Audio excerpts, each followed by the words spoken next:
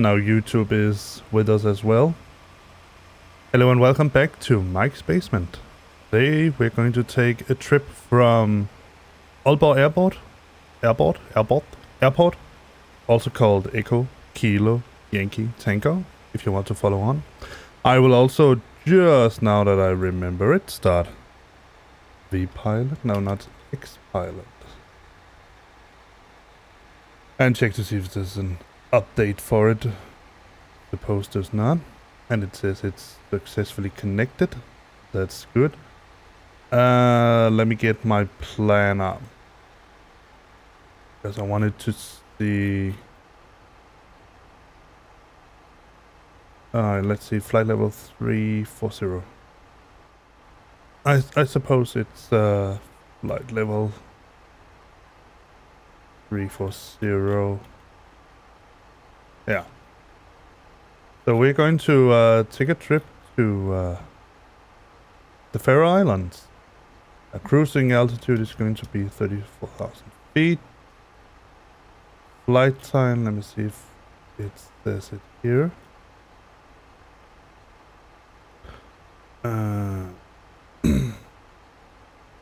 So 12:10 and 13:55, so that's about, let's just say 2 hours, two and a half hours, 2 hours 30 minutes, and we're probably about an hour away from takeoff. We have about 100 passengers. I'm setting up passengers crew experience packs.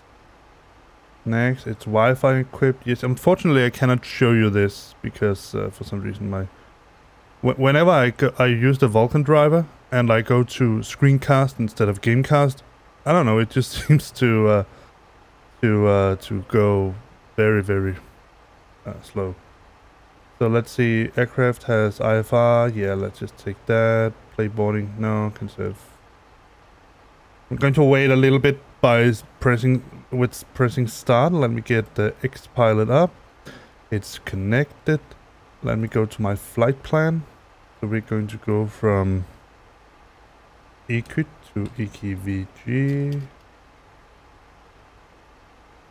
If I can find my alternative. Let me just show you what I'm talking about. Let's go into the flight deck for a moment. And let me show you the AV tab. I should be able to show you that. And also, FlyLive also seems to be working perfectly. You can tell me in the chat if something is gone missing. Yeah, you can see the AV tab. Let me just bring it a little bit down so you can see it better. Let's go into charts. Let's go into... no, it was explain 11. Output, FMS plans, and let's find EKYT to... not that. There it is. So look at that. I have now a real SAS front here. So that's one of the cool things about some of the tools that I use. Let me see if I can show you. Now, the frames might drop insanely if I go into screencast mode, but let's see what happens. No, seems to be okay. All right. So let me show you. So just update that again. There are some tools that you can use when you want to play something like use simulators like this. I use mainly two kind of tools. SimBrief. Now, one of the cool things about SimBrief is that it's online, so you don't need to install anything. If you have a Navigraph account, you get continuous updates to what's it called? The ARIX updates. So that is basically the announced and approved routes and waypoints and all that pilots can use in order to show where the waypoints are. That's what I'm trying to say. Sorry about that.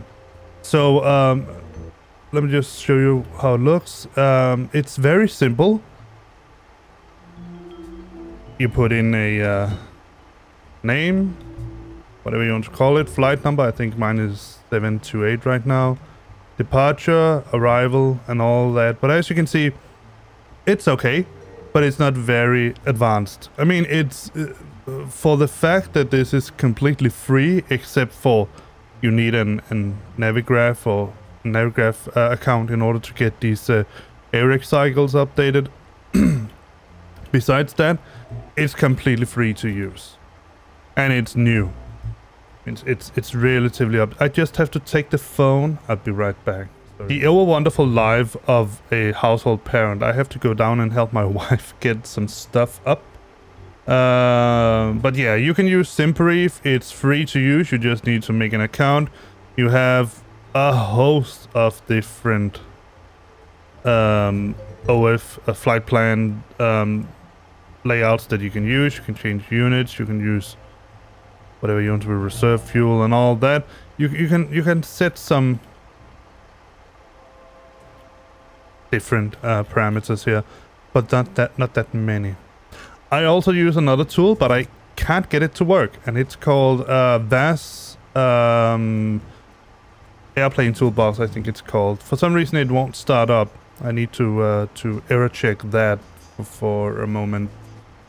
But the other tool that I use, and I use that a bit more, is this. It's called Professional Flight Planner X, or PFPX.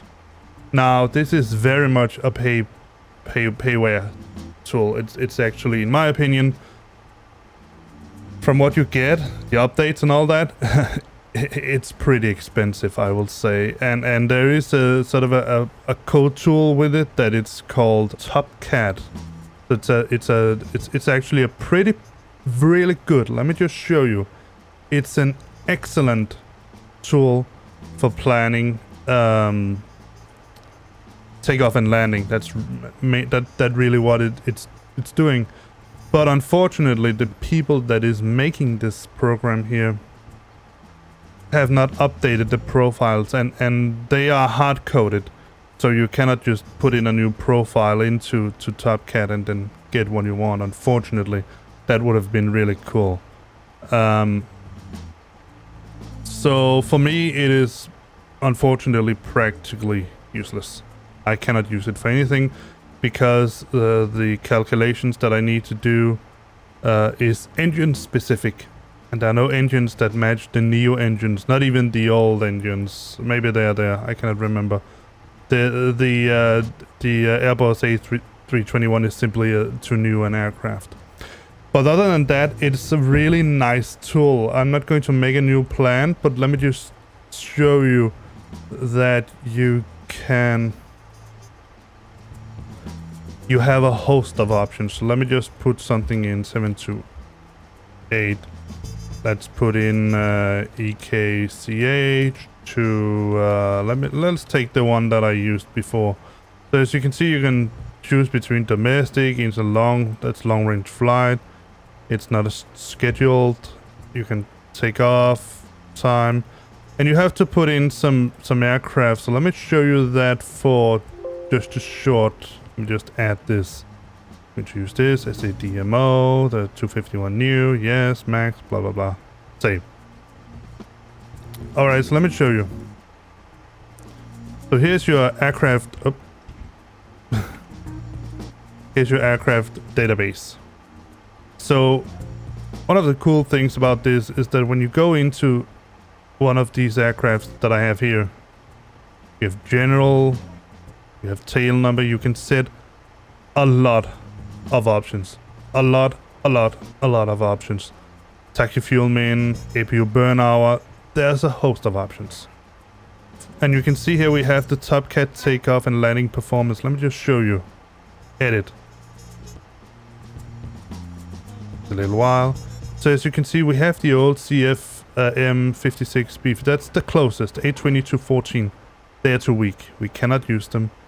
These are the engines that the airplanes that we have right now, and none of them, as far as I can see, really match the Airbus engine. So unfortunately, I cannot use the takeoff and landing performance calculator. Too bad. We have threshold time. There's I mean, there's so many options that you can check here that I can't even go into them right now. It would be a long stream in itself to show you all the different options that you can play around with and use in PFPX. One of the things is that if you want to do long-range flights, you need to set up an EDTO. I can't remember what it was called before, or it's called now. It's basically the rating for the engine's sustained engine flights. So it's a rating that you need to have on your airplane in order to do, for example, transatlantic flights, which I did yesterday. That's one of the things you can put into PFPX on your airplane. You can also go into this APM. That's an aircraft performance monitoring system. Here you can calculate a fuel and a drag bias, and it's really something that you do when you're inside the airplane and you're flying. So you go in, you add some numbers. So you need to have the gross weight, altitude, flight level, the cruise or cost index, true air temperature, the ISO deviation, recorded true airspeed, recorded ground speed, and recorded fuel consumption per hour. And then you get different numbers here. You add it. And then when you have enough data, you can get a fuel bias and a drag bias that will even more tell you how well performing your aircraft is. It's an incredible tool. It's a bit slower. I don't think they really optimized it that well. I'm not sure. But other than that, it's a really nice tool to have in your toolbox. So when you go in and you plan a flight, because that's what you do, right? You plan your flights. You tell it your flight number, your call sign, where you're going, which runway you're going to use. We can check that, change that around. Taxi in, taxi out time. You can put in some dispatch remarks, what type it is, the aircraft, which configuration. I mean, there's a lot of things.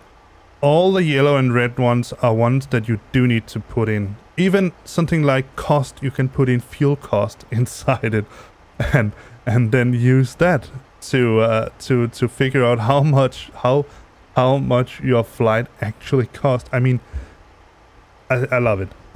You put in a payload, number of children, baggage, cargo, all that. Obviously you need that. You put in a route, and then you need to have an alternative. One of the cool things about this is that when you have all of this, let me just go back to my... did it crash now? Yeah, it crashed. Like I said, it's not really that well optimized. But when you have all of that inside, let me go back to the game. There we go. When you have all of that inside your plan into PFPX, then you can output the your plan as a plan file. Just like I showed you here, you can print it out so you can show it in game. That's me. You can also get the plan inside your airplane just by typing the name. It's a company route, and that makes it a heck of a lot easier to plan your flights. All right, I will let you see the external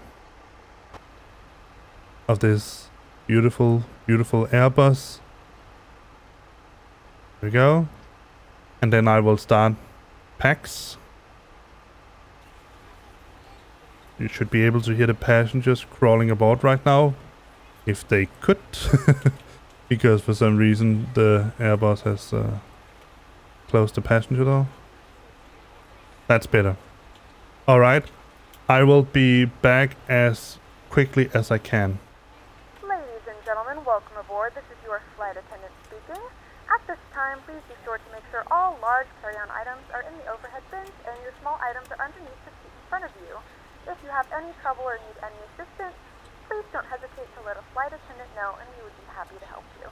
If the overhead bin is full after you put your carry-on inside of it, please close the bin as a courtesy to other passengers. Once all your items are put away, please clear the aisle and sit down in your seat to allow other passengers to find their seats as well. If you are seated in an emergency exit row, please read the exit seating responsibilities in the safety card in the seat back in front of you. Please make sure you are willing and able to perform the actions required. If you are not able or prefer not to perform these actions, please let a flight attendant know so you can be reseated. You are free to use your portable electronic devices during the boarding process. We ask that larger electronic devices are stowed once we depart from the gate. Thank you and welcome aboard. Alright, I'm back again. So sorry about the little delay. So let's see how we're going.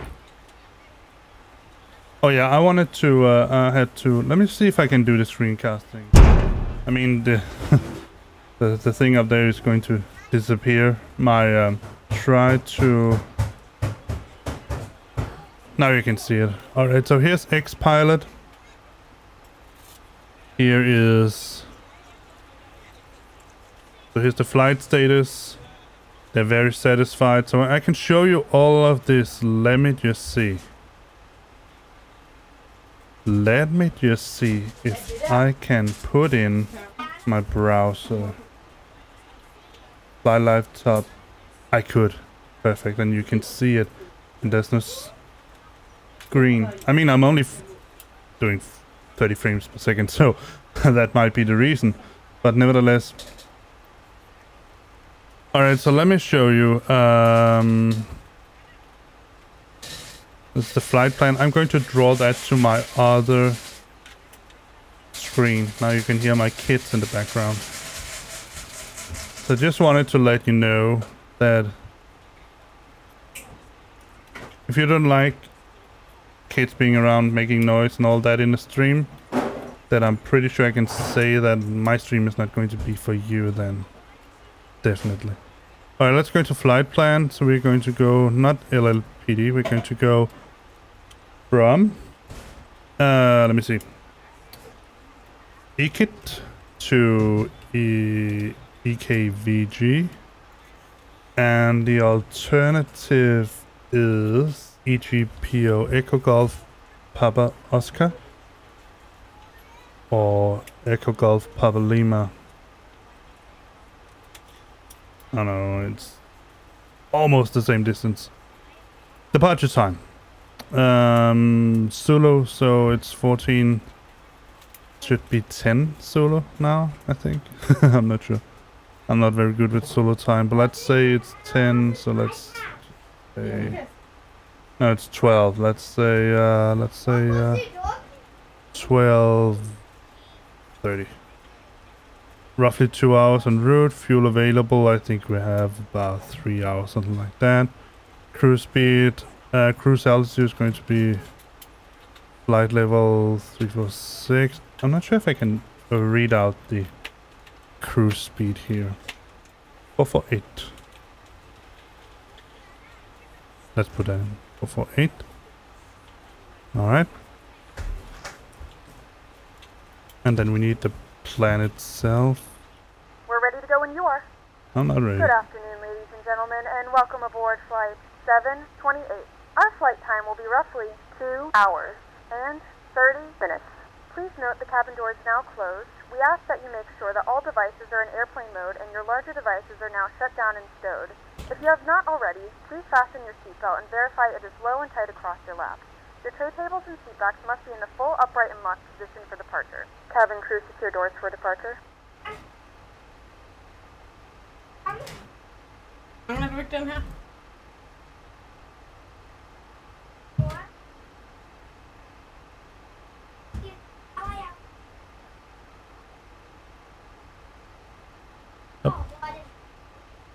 Plug in ground handling serial control widget. This is, let's see. Oh.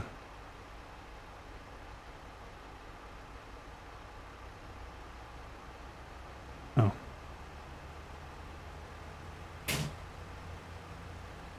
gonna drive those up. Sorry about that. That should drive away as well. Alright, let me see. The plan. Repilot.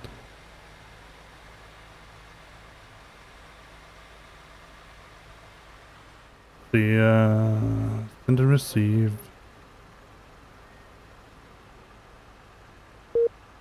Alright, so let's connect. So we're called SAS 128, I think was the Name 128. And everything else seems to be fine. There we go. Connected. Connected to voice server. File, flight plan, EKYT view 12:30. 13. Good. 2 hours, 3 hours. That. 3400. Equipment suffix. Pretty sure it's E. So let's file flight plan. There we go. Alright, so let me put this out of the way. Settings. Push to talk. And let me see.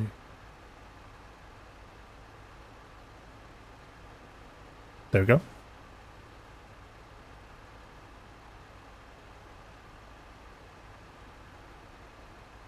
Now I should have connection. SAS 728.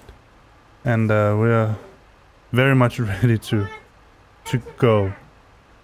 Alright, so let me go into the game screen once again, because I think it's perhaps a little bit more stable. Let's go into the flight deck.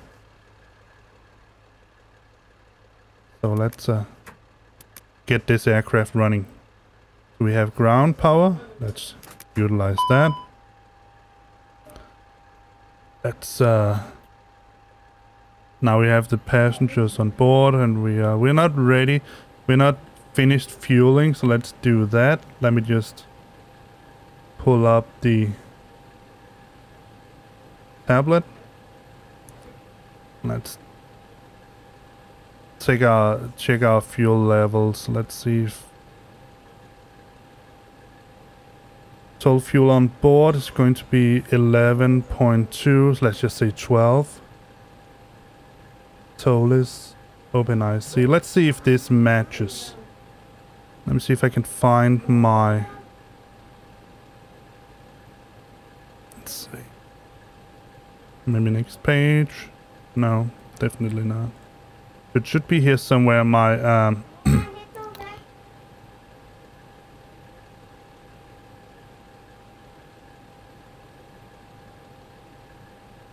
oh, that's why I couldn't find it. Let me see if I can find my payload there. Just a bag. Let me see. Estimated fuel weight 69.70, so around 70 ish. Takeoff weight 80. All right, so let's see. Loading info. We have about 100 passengers aboard. Let's distribute them relatively equally. And then we should have 10,000 kilograms. Let me see, how much can we have here? Let's see if we put 5,000 here. And 5,000 here. Then we ate in that 69,780. Which is exactly what we wanted. And our fuel, final total fuel on board should be 11.12. So let's put on 12 instead. Now let's just put 11.5. That should be okay.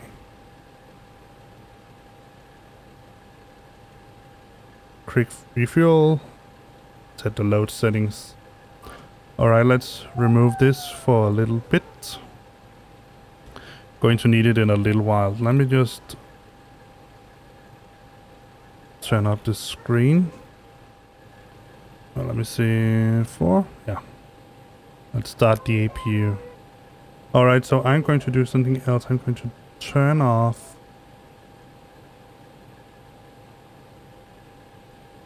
the aircrafts. That is so, and that is a player there.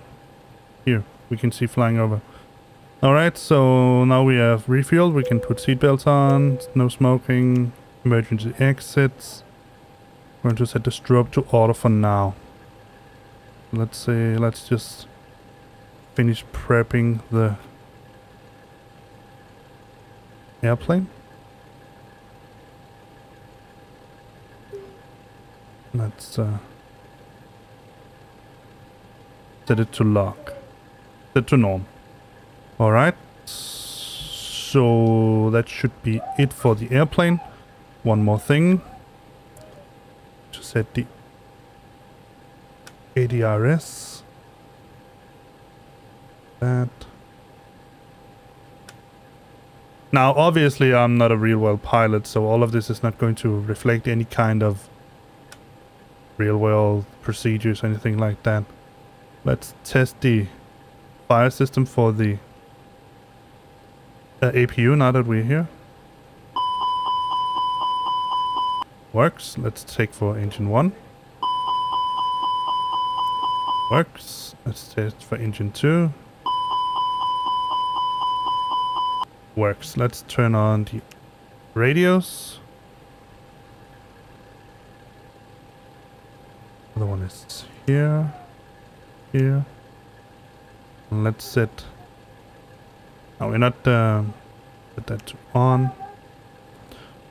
We're not ready to take off yet. So let's see. It's 122.8. I think is.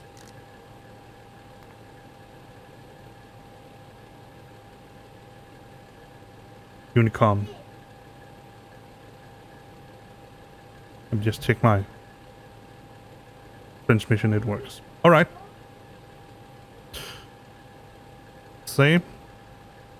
I don't think that anything else we need to do. Oh yeah, let's just go to the co-pilot seat and do the same thing. Oh. I don't like it when the mouse doesn't really capture properly.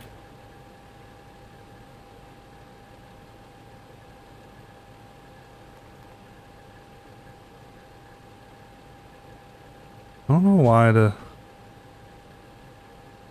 seems to be some kind of problem with the co-pilot monitors. Bye-bye. Veggie food, or whatever it was that it said. Alright, seatbelts, no smoking. Let's we don't have a native, so let's just see. Airport. That's EKYT. Let's see what the we have stated 340, 5 knots. All right.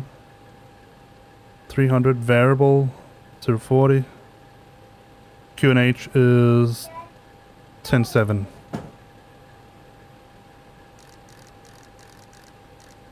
There we go. 10.7. Alright, let's set up the FMS.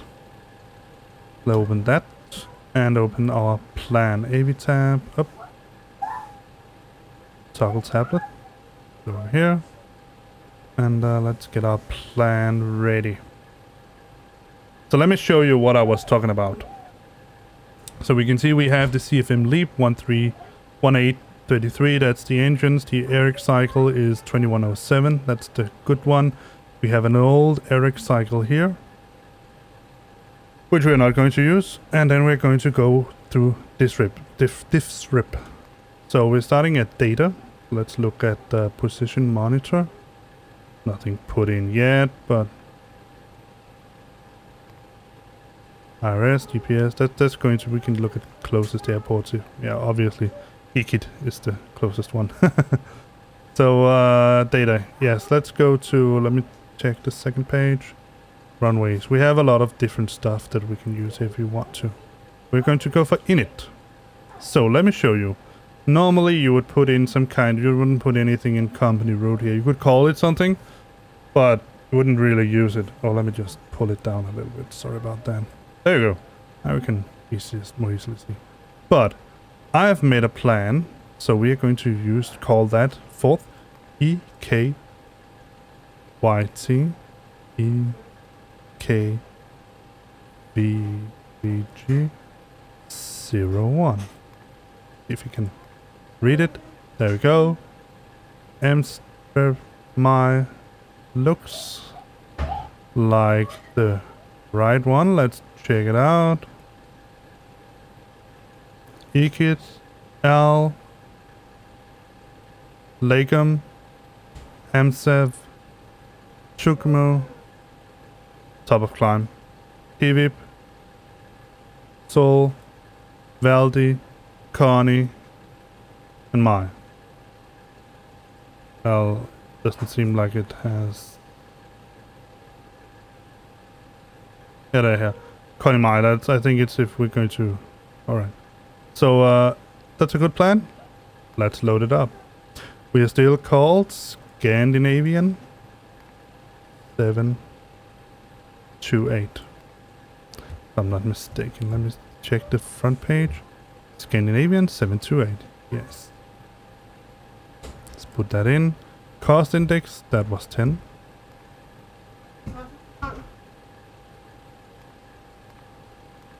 And our cruise flight level was 340. That was the init.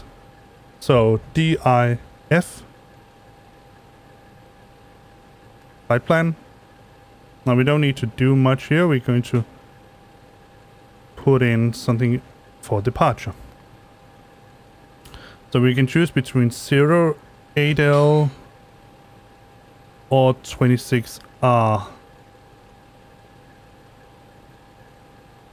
Now, I'm not sure what it planned for me, if it's mentioned here. I'm just checking. 08L. And we have wind... What was it? 340? Yeah. So 08L, that's probably a good choice here. Let's take that. There are no standard departures.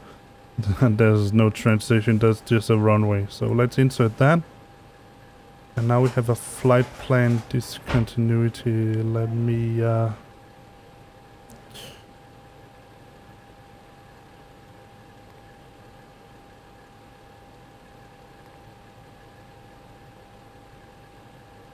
Let's see if I can... Departure. 08L, yes. No standard. And there are also probably no transitions as well. Fair enough.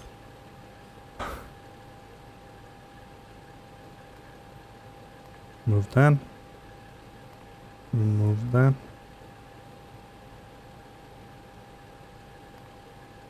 Put that in. Let's see. Departure. No, sit. Insert. And from here we're going to go to AAL.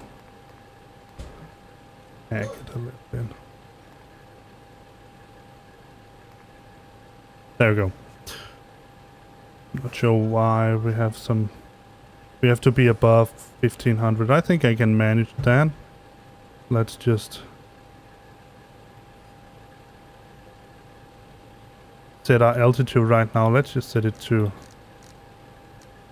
my ordinary 6,000 feet for now. Alright, let's continue planning. So, EKVG, what did we have planned there? Let me just get the tablet back.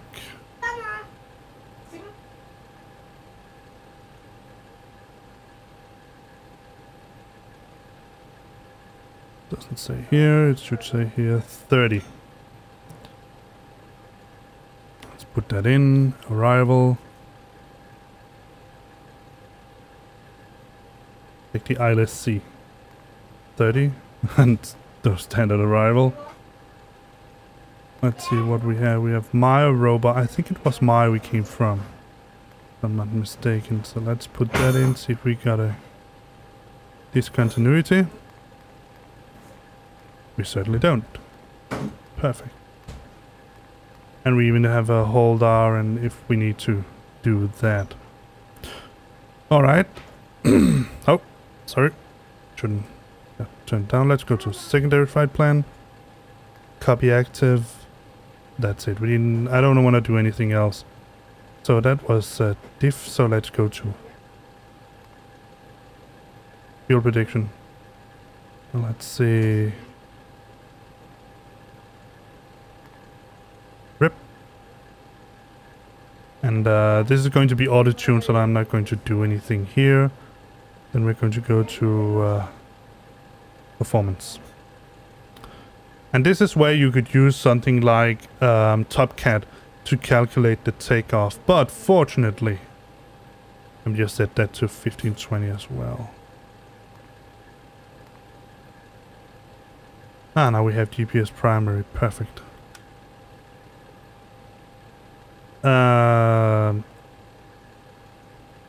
Fortunately, ToLiss comes with its own, so we can use that. So let's go to... yeah, performance. Something... no, yeah, I know what it is. We need to go in here to put that in. I missed the... I had diffs... rip. So let's see, zero fuel weight and zero fuel. That's what we have here. 69.8. 69.8 or decimal 8. Slash 23.5. 23.5. Put that in. Block fuel.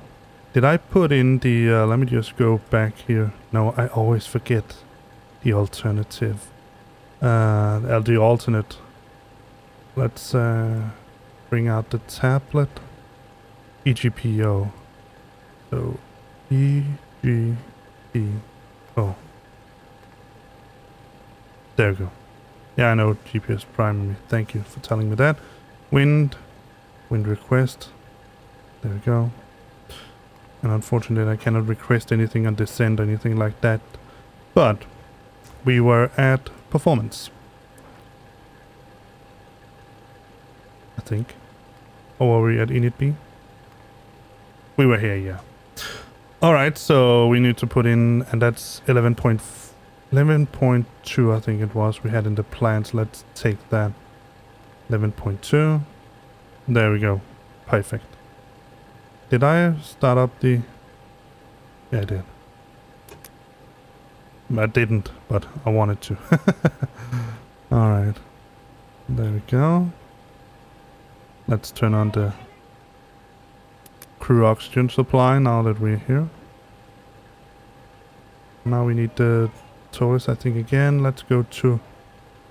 now we have all of that. Let's go to performance here. Alright, so I've put that in. So let's put in flaps. I think we're going to go for 1+F. On the active flight plan here, 08L. So we have 25.2. We have flex and up 0.8. So flex 59. And oh, sorry, not. Yeah, let's just put that in there. And flaps is 1. I don't know if you can put 1+F.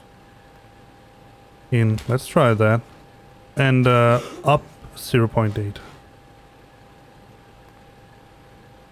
Up 0.8. Let's see if we can do that. Yeah, I just set it to 1. That was also what I was expecting.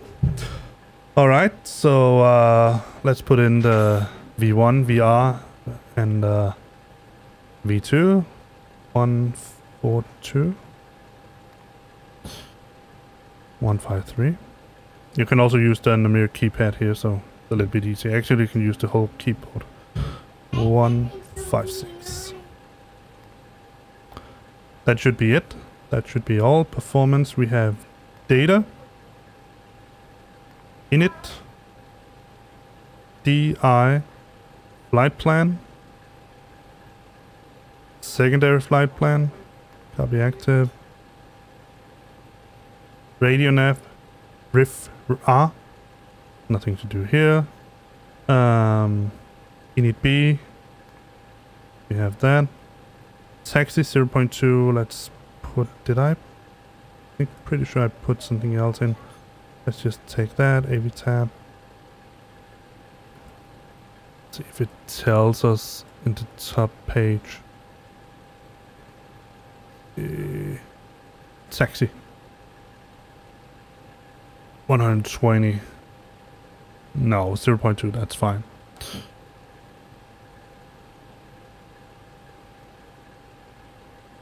Yeah. Alright. That was init fuel prediction. That was We need B, and then P, performance takeoff. We can look at the climb that's managed, cruise, descend, and at some point we're going to fill the, let's just fill it in now, because I mean, why not? While we can, let's see. So no, not ToLiss, AV tab. Go in here, airport, search. VG. Search. Let's see what we got. Let's update that as well. So we have QNH is 1014. I'm just check on our passengers if they are. Oh, we are expected to go in 20 minutes, so there's enough time. See, we're still connected and the flight plan is submitted. Temperature 10. Fairly cold. We're going to change these things as we get closer to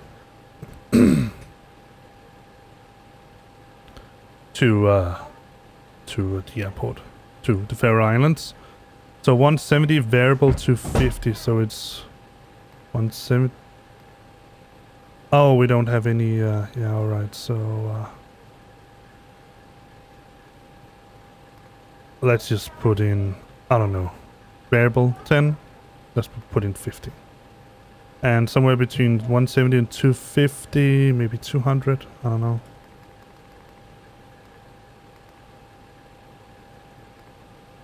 Let's put 15 in. Flight level, that's transition, that's good enough. We're definitely going to go for full config here. Faroe, let's put that in because we know which airport, which landing way we're going to land. You can see here, they're pretty short. I mean, 8 kilometers, that's okay, but let's take a look. We have an airport chart that we're not going to use right now. I just needed the approach for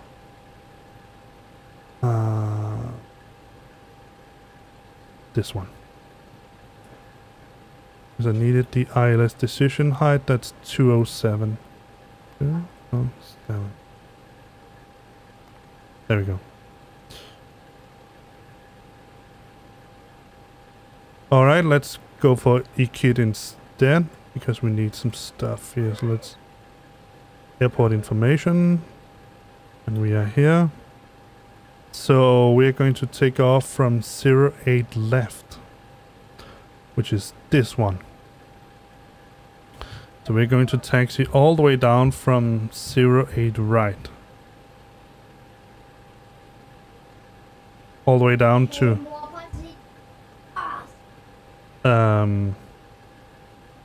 taxiway Echo. So I'm going to leave that like that.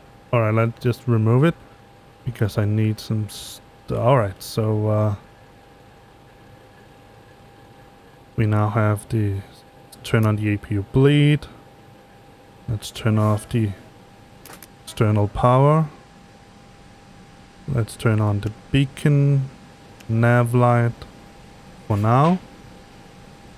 Let's get the ground handling and drive away those as well.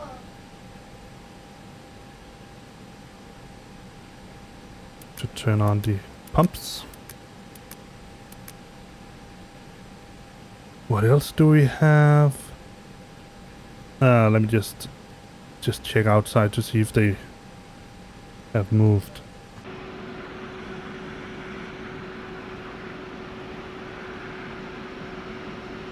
Oh, the ground power is still there. Let's go into the ToLiss and remove it as well. There we go. Alright, that was that. Don't think we need anything else. Let's plan our pushback.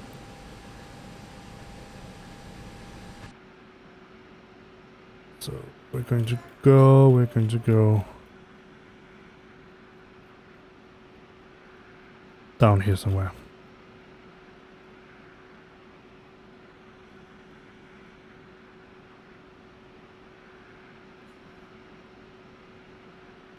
Ground to cockpit. Plan acknowledged. Call me through the menu when you're ready. And yes, that is me you can hear. So let's go to ground handling control. Hide all. Bye bye. All right, let's do the pushback.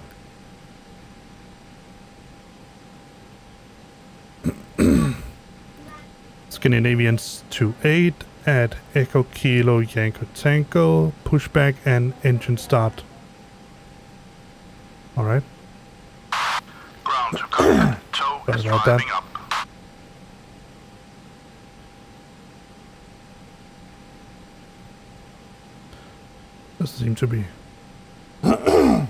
Doesn't seem to be very hot today, so I'm just going to leave that there.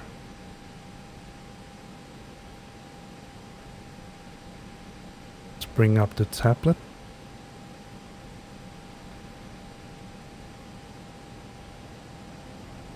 Even though I think I can manage to take the that trip.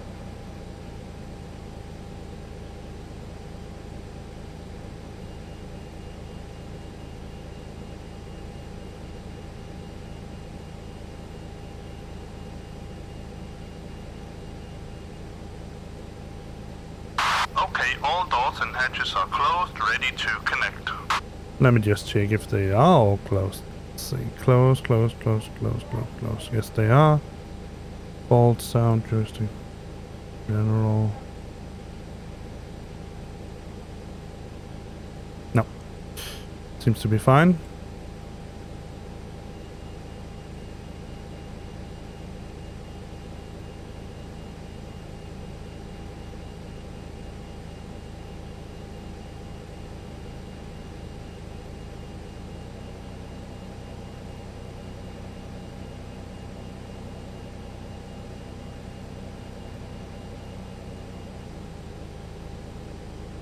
Connected and bypass pin inserted. Release parking brake. There we go, and now it should be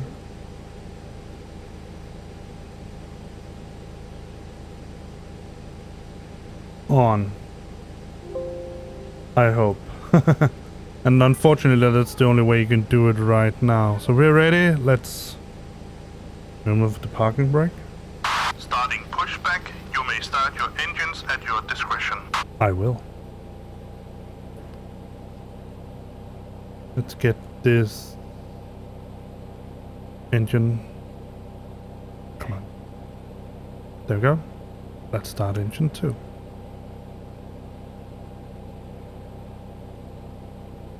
Let's take an outside view. Ladies and gentlemen, please direct your attention to the front of the aircraft for a safety demonstration. When the seatbelt light is on, please make sure that your seatbelt is fastened low and tight across your lap. To fasten, insert the metal fittings into one another. Tighten by pulling on the loose end of the strap. To release your seatbelt, lift the upper portion of the buckle. In the event that the seatbelt light is not on, we suggest that you keep your seatbelt fastened in case of unexpected turbulence. There are several emergency exits on this aircraft. To familiarize yourself with the emergency exits on this aircraft, please refer to the safety card in the seat back pocket in front of you. In some cases, your nearest exit might be behind you. If we need to evacuate the aircraft, there is lighting on the floor to guide you towards the exit. In the event that the cabin loses pressure, an oxygen mask will drop right in front of you. To start the flow of oxygen, pull the mask towards you. Place it firmly over your nose and mouth and secure the elastic band behind your head. Tighten the straps if necessary and breathe normally. Although the bag does not inflate, oxygen is Engine 2 avail. Let's go for engine 1. If you're traveling with a child or someone who requires assistance, secure your mask first and then assist others. Keep your mask on until a member of the crew advises you it's safe to remove it. In the unlikely event of a water landing, a life vest is located in a pouch under your seat or between the armrests. When instructed to do so, open the plastic pouch and remove the vest. Flip it over your head. Wrap the straps around your waist and buckle at the front. Pull the strap to tighten. To inflate the vest, pull firmly on the red cord only when exiting the aircraft. If your life vest does not inflate automatically, blow into the mouth. Operation complete. Set parking brake. The vest brake. is equipped with a whistle and light. If necessary, your seat cushion can be used as a secondary flotation device. pull the cushion from the seat, slip your arms into the straps, and hug the cushion to your chest. Please securely stow your personal items. Make sure your seatbelts are fastened and seat backs and tray tables are in their full upright position. We remind you that this is a non-smoking flight. Tampering with, disabling, or destroying the smoke detectors located in the lavatories is prohibited by law. All of this information and more can be found in the safety card located in the seat back in front of you. Stand by. Please reading this and letting a cabin member know if you have any questions. Thank you for flying with us again, and we hope you enjoy your flight.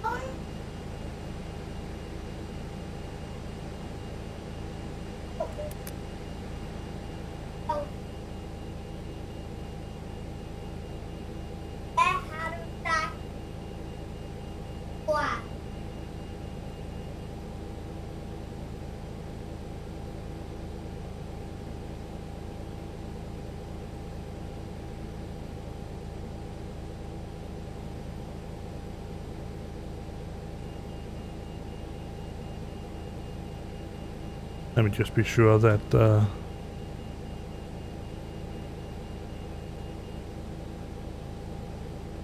Toe is disconnected and pipe has been removed. Hand signals on the right. Until next time. let's see if we can see him. We should be able to.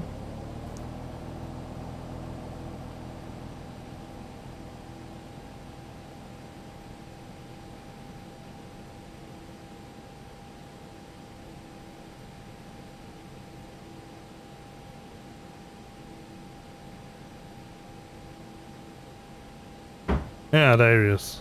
Bye-bye. Alright, let's see. 5. Alright, so let's get all of this going. Taxi. One-way turn lights. Everything else seems to be in order. Alright, so let me get my feet up in my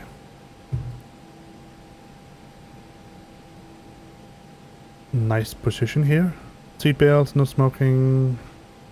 But we're not there yet, so turn off the parking brake.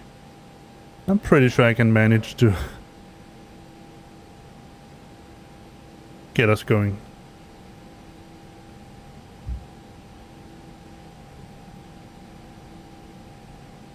It was 08 right, I think it must be. Scandinavian 728 at Echo Kilo Yankee Tango, crossing runway 08 left. Correction, 08 right.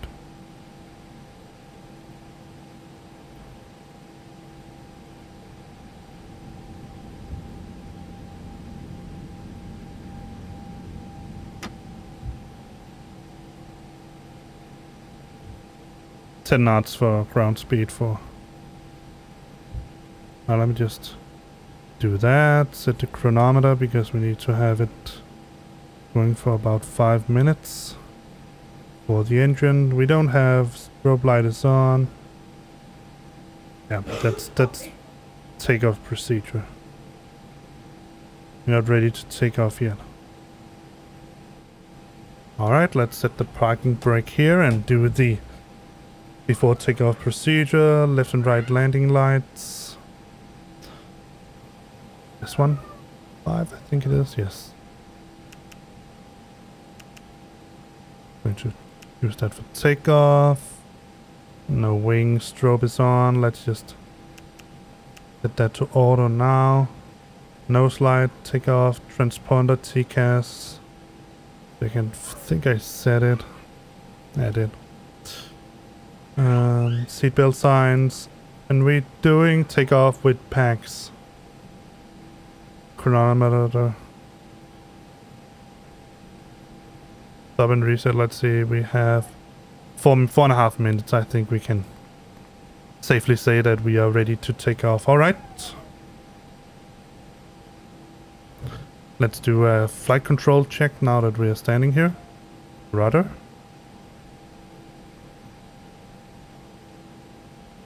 Pitch.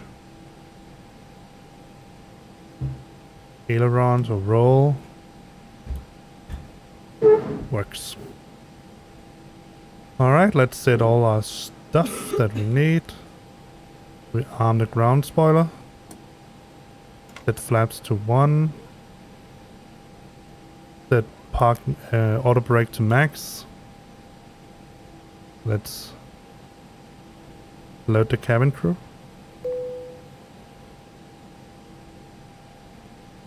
And let's finalize the takeoff test. Takeoff config. Yes. Stop and reset. Yeah, I cannot do that while Alright. Scandinavian 728 at Echo Kilo Yankee Tango. Takeoff at runway 08 left. Alright. Let's roll onto the runway.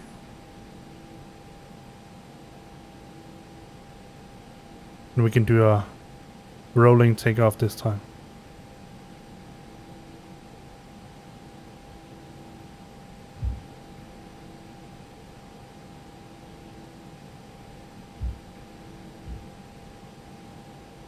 Now in these situations here where you're taxiing around and all that, I think it's actually pretty nice to have the VR headset, because you can look around and you have sort of a more real feel for the aircraft.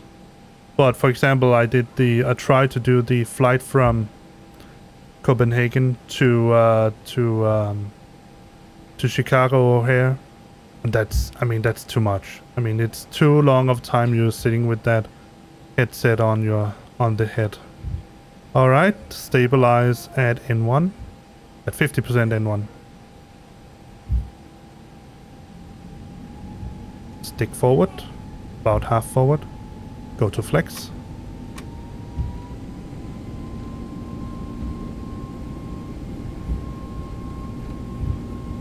Between 80 and 100, I'm releasing the stick slightly. 80 knots.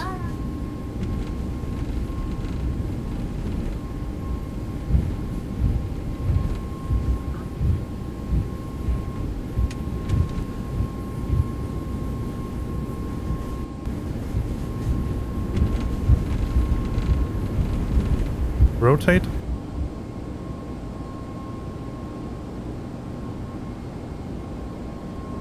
Positive climb, gear up.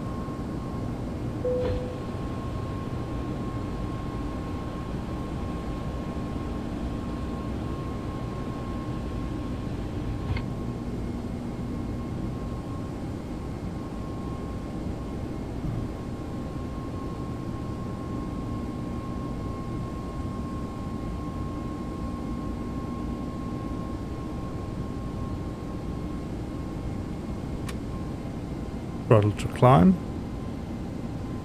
Level out. So as you can see, I'm trying my best to follow the flight director.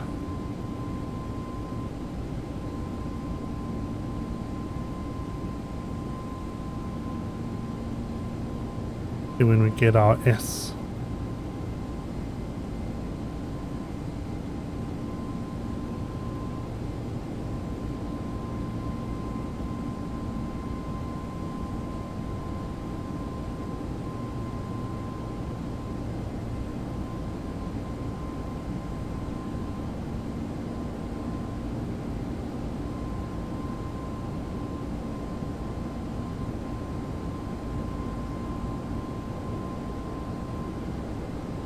Show you what I'm talking about. See, that's the flight director. So here we have this. Now we can take the flaps all the way out.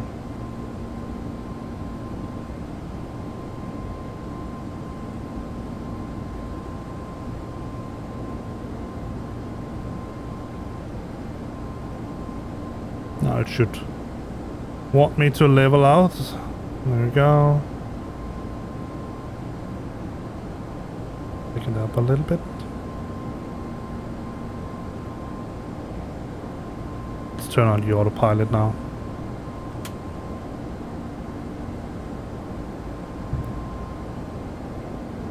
Alright, now that we have gear up, so now we can turn these lights off. We don't need them.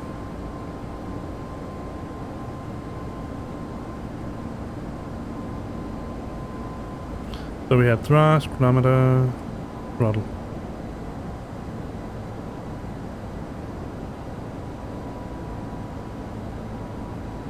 Yeah. Standard.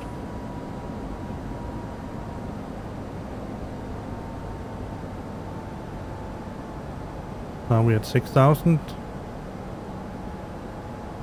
Almost 6,000. Alright, we don't need the stuff for kit anymore. Let's remove that. But we do need something for EKVG, so we need the airport information. That's very easy, only one runway. We came from 30, I think it was 30. Say approach. No, it was, yeah, it was, I'm just checking.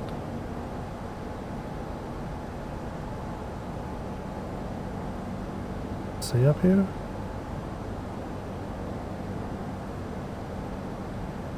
No.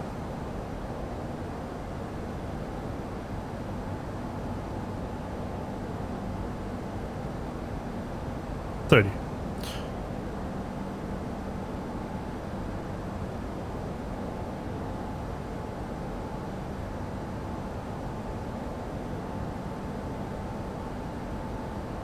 we should be coming from Rober. If we need to, we can set a hold here at Rober.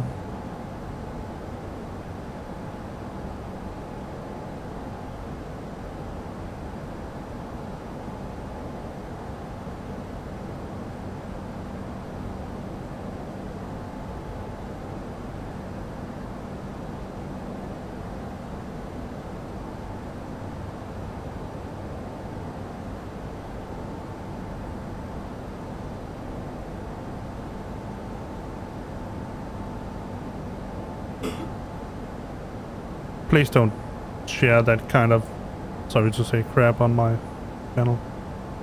Alright, now we are getting there.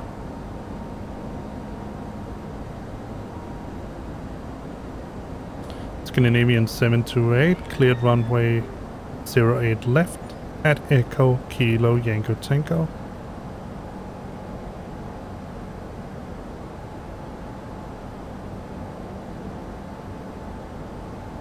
Scandinavian 728, climbing to flight level 320. Pretty sure it was 320. Maybe it was 340.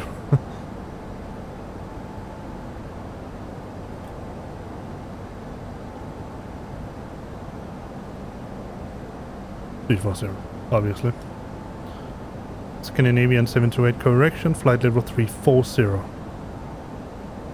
Alright, let's do that.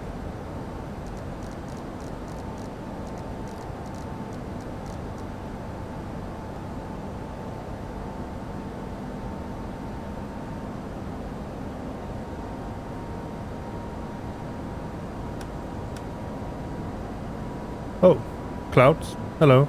Let's turn on the weather radar now that I just came to think about it when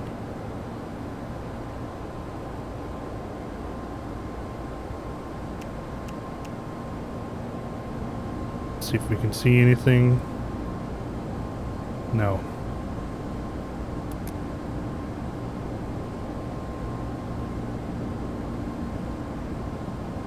See, it keeps saying GPS primary here, and I have absolutely no idea why it does that. Up that one scale. We're going to go through some cloud cover, and the outside temperature is, well, it's high enough, but I'm going to turn on the engine anti-ice anyway, just to be above the clouds.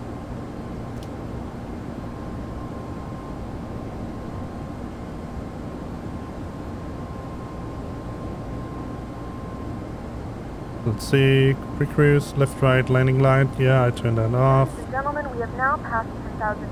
You may turn on larger portable electronic devices. This is also a reminder to please keep your seatbelt fastened throughout the duration of the flight and do not form a line near the lavatory.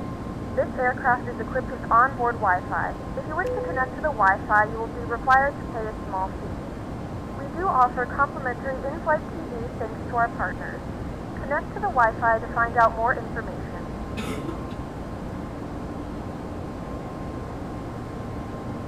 Please return to your seat as the seatbelt sign is now on. So now our passengers can roam around freely. So let me just go to the screencast and let me show you why I like using this. So here we are at the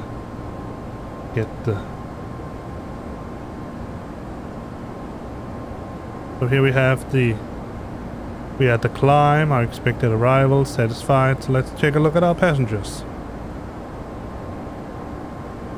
So I like the names that they have put in here. They're actually depending on where you take off to some extent. So I can tell you some names that we can point out right away. They could be to some extent be Swedish as well, but nevertheless, let's see. So we have Berit Skovgaard, Mark Eriksen, Ulf Jebsen, Rudolf Bach, Brian Robinson.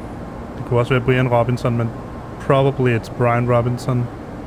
We have Albin Williamson, Jakob Clausen. That's also to some extent a Danish name. Michelle Jojopoulou, probably Greek. Kai Hansen, Gaia Rama, almost like a dama. Ayla Graham, Esperanza Hart. So these are the passengers. I'm not going to go through all 100 names, but as you can see, we have different. You can choose. He's 53 years old. He's doing business. He's not hungry. Somewhat tired. He's content. He's not thirsty, and he has his seatbelt on.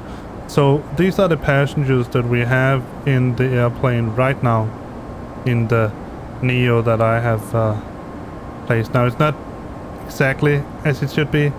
I think I chose the wrong airplane, actually, but nevertheless, I mean, it's okay. All right, so that's basically how PAX works. And that's why it's called what it's called, passenger and crew experience. So let me go back to let me just show you how it looks in VPilot. There we go. So we have Euro FFS. I'm not sure if we're going to go into that that area. Let me start up that spy.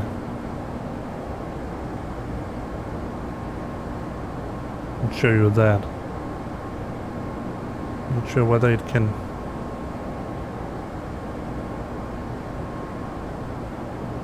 The flight crew has turned off the fasten seatbelt sign. You can now get up and move about the cabin. However, we ask that you keep your seatbelt fastened when you use in case of unexpected turbulence.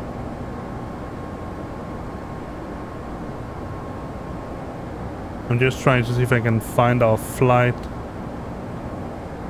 Yeah, there we are. So we're going to go into EN. We're going to go into EGPXE just for a short while. Maybe, because I cannot see. I can only see my direct line of sight. So we might avoid Scottish airspace entirely. I'm not sure about that. We're going to see. Now, one of the really cool things, now I can't show you that because we don't have any airplanes near us right now. One of the things that made me say VATSIM is it. VATSIM is for me. It's because there are two things here. Let me show you. I really can't show you because we can't hear anyone, but the loudness knobs here, they are directly connected. Let me just see if I can show you that with now you should be able to see the X-Pilots. Let me see, settings, the aircraft volume controls knobs, that's for X-planes. Let me see if I can see.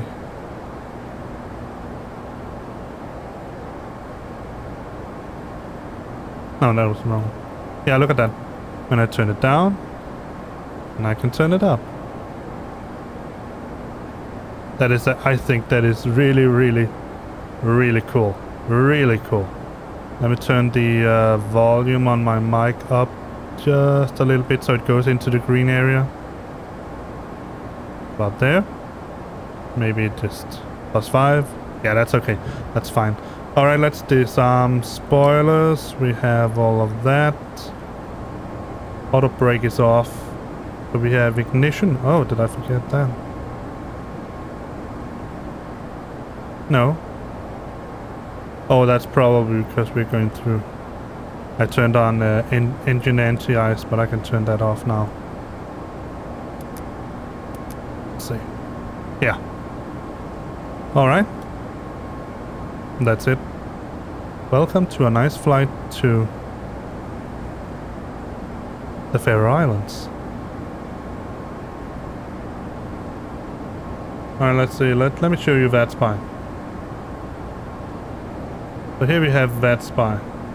If you want to, you can download this program for yourself, and then you can follow me if you want to. Now you can even see here the active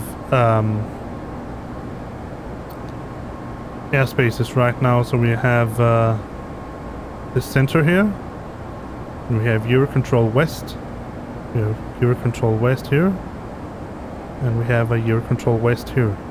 We don't have any, we have Newcastle approach departure, but we don't have any in the Scottish airspace, and we don't have any in the Norwegian or Polaris airspace, and we don't have anyone in the EKVG airspace.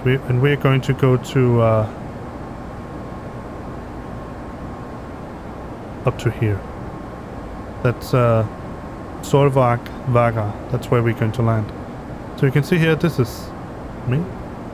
Let's see, flight details. Scandinavian 728 from Aalborg, EKYT to EKVG, Vagar. We are airborne, that's my name. Pilot rating, I don't have any pilot rating because this is VATSIM. I am trying, sort of, to get a rating, but I'm not sure I really have the time. We have the route and direct to AL, my direct to Vagar, beginner, and that's it. And also, if you want to, you can see my stats. Yeah, I know.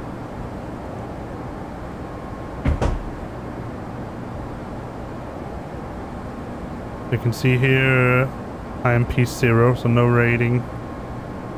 I have flown 25 hours the pilot.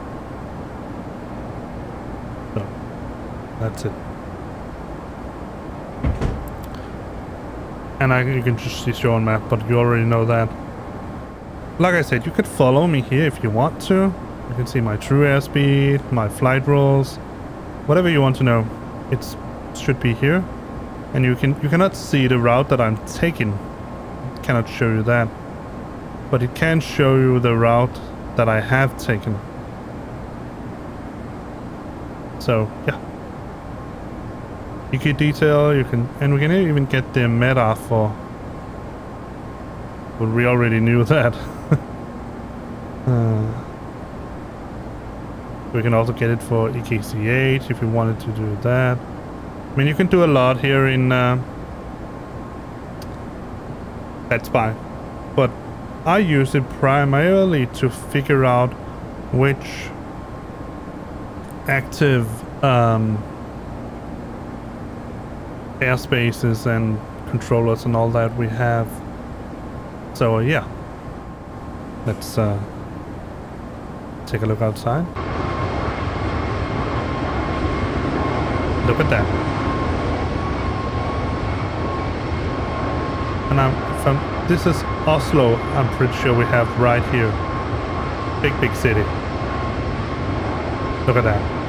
I mean, there's no way in hell that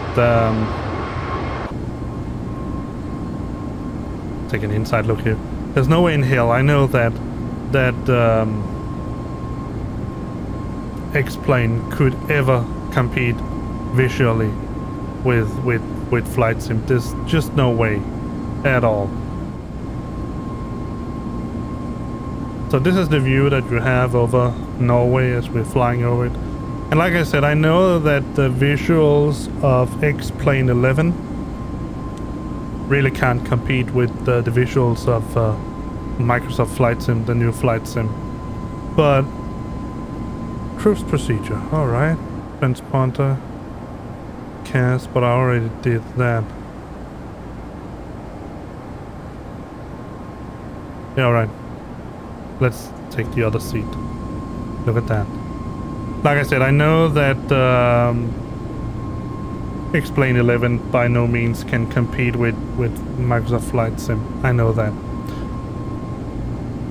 I mean, it's really easy, right? It is. It's Microsoft Flight Sim. It's much newer than X-Plane 11. The graphics, it's just incredible.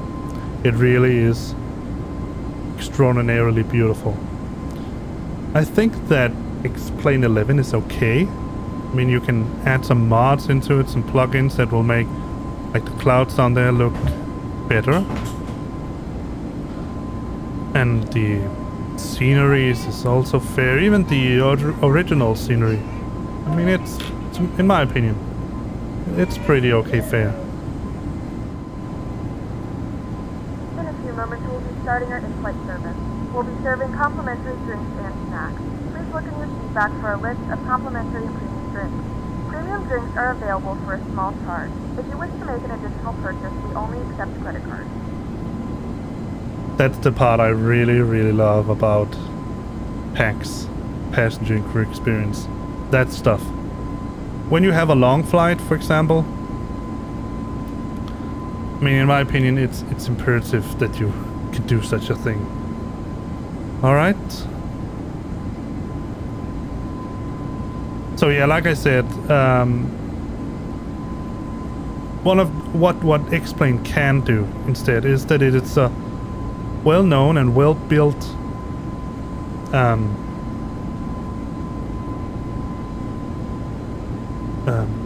simulator game, whatever you want to call it. I call it sim.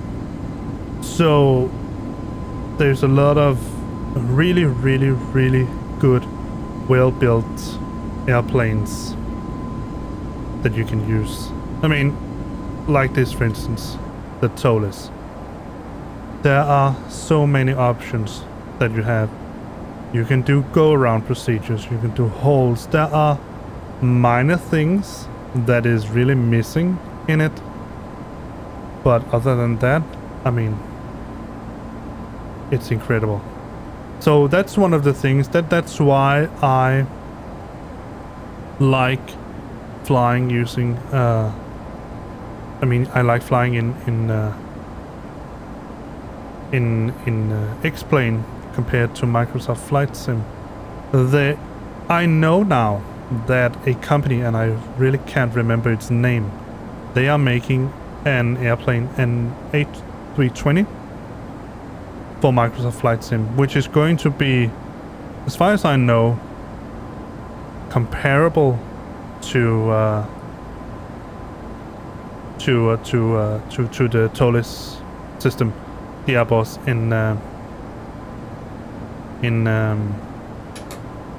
let's see if I turned off the off. Thank you. Turn these down a little bit. We don't need them to be very bright. Comparable to the ToLiss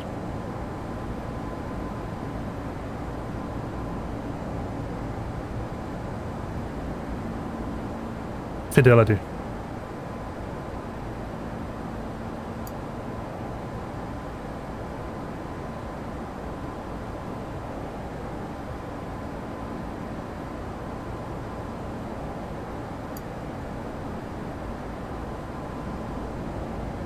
So we are just had to do some maintenance here. So we are getting there in Microsoft Flight Sim, but honestly, in my opinion, even using fly-by-wire is very, very, very excellent mod. It's still not the same. It still cannot do the same stuff as the ToLiss. And obviously, because you can, I mean, ToLiss has probably been several years in developing this airplane here, whereas fly-by-wire, they have only had to tinker with the let's go to the co-pilot seat. Only had a couple of years now, or not even a year or something like that, to tinker with an airplane that has already been built, meaning that they don't even, they not only do they have to design new procedures and new stuff for the Airbus in the vanilla Airbus in Microsoft Flight Sim, they also have to work around the designs that Asobo made, or whatever company made the Airbus for Asobo. So I mean, I'm really not trying to degrade the work that they have done, because it is incredible. I mean, honest to God, incredible work that they have done. I'm very, very impressed with it. But saying it as it is, there's just, I don't know, I mean, wonders of difference between the ToLiss Airbus and the Asobo Airbus, even with fly-by-wire. That's just the way it is. All the stuff that you need to do in order to make a relatively uneventful and functional VATSIM flight, you have it here in the ToLiss Airbus. You definitely don't have it in the vanilla Airbus. I mean, even the autopilot in the vanilla Airbus, it's just flunky. It's, yeah.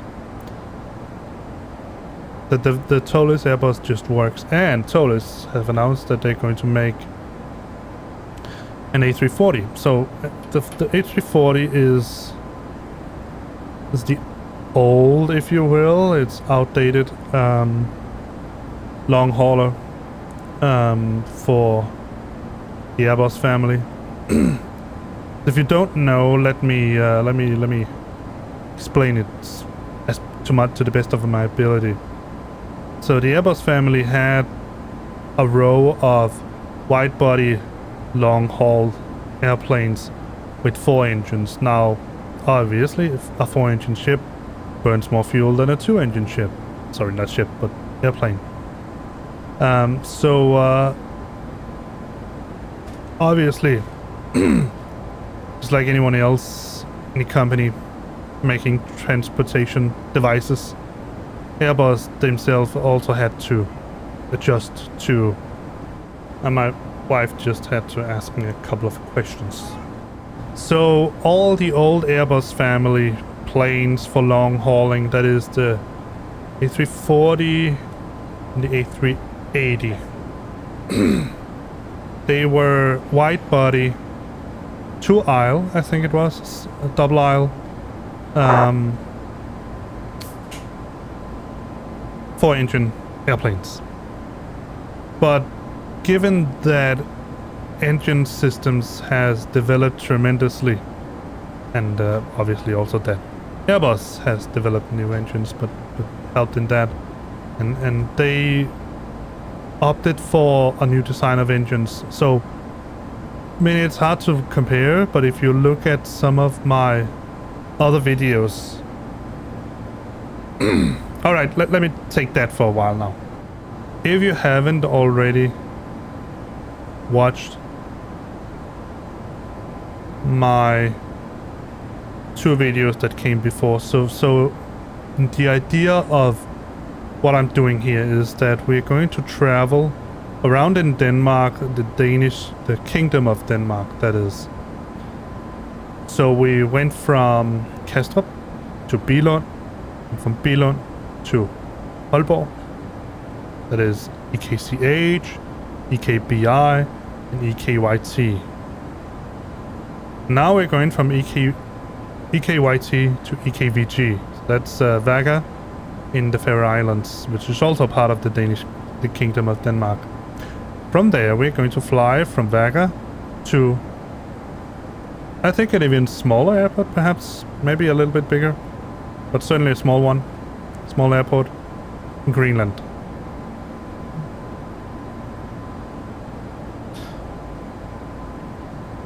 So obviously I cannot say to you, if you haven't watched these videos already, you should go do it now, because then you would miss the stream. But afterwards I would suggest that you go and watch these videos if you like what I'm doing here, because then you'll get a little bit extra context of what I'm doing. But the idea is that I want to fly all the way around the world, if we can. And I think we can do it. I haven't checked it out, we're going to plan it as we go. But right now we're flying around in Denmark. So from Greenland, we're going to take an airport, a relatively big airport, I think, in the United States, perhaps JFK or the O'Hare, Chicago Airport, something like that. Then we're going to fly across different states in the United States, not all of them, but sort of take a midway route all over. And then we're going to take from the United States to, I don't know where we go from there. But the idea is to hit all of the major places in the world. So we're going to go all the way from the United States to some of the islands there, down to, if we can, sorry, I just lost it there.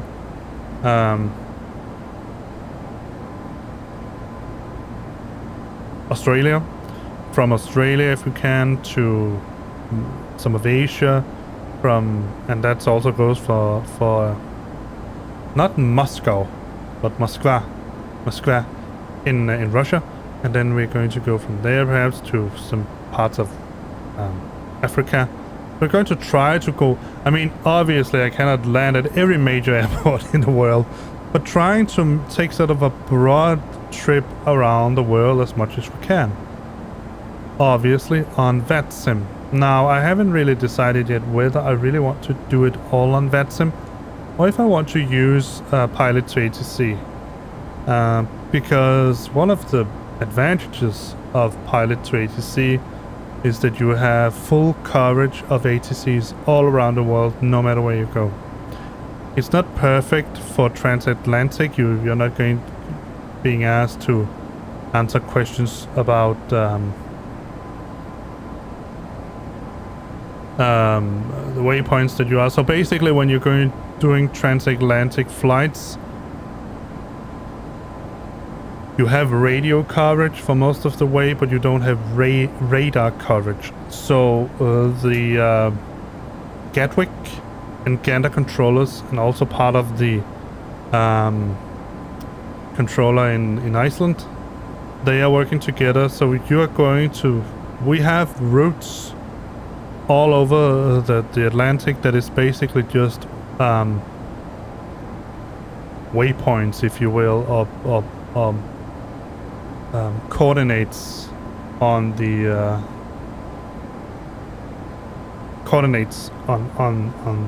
on the globe. So whenever you you fly a transatlantic, the idea is that you report back to the controller which waypoint you're at, and that's even, let me just show you, because the others have a excellent tool for that. Excellent tool that you can use in the MCDU MacDo. Let me show you. So we are here at the cruise phase progress. So we have a report button here. If we go into that, you can see we are at Zulu Oscar Lima at flight level 340. We are heading to Valdi, Victor, Alpha, Lima, Delta, India. Our expected arrival is 1407 Zulu. And the next waypoint are going to is Connie.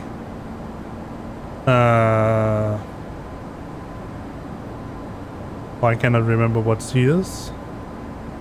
C, Oscar, November, Yankee.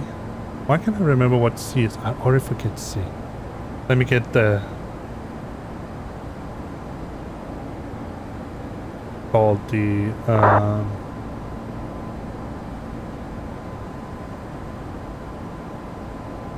phonetic.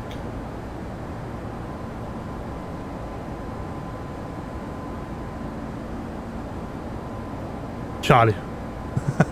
So it's Charlie, Oscar, November, Yankee, and 1430 Zulu.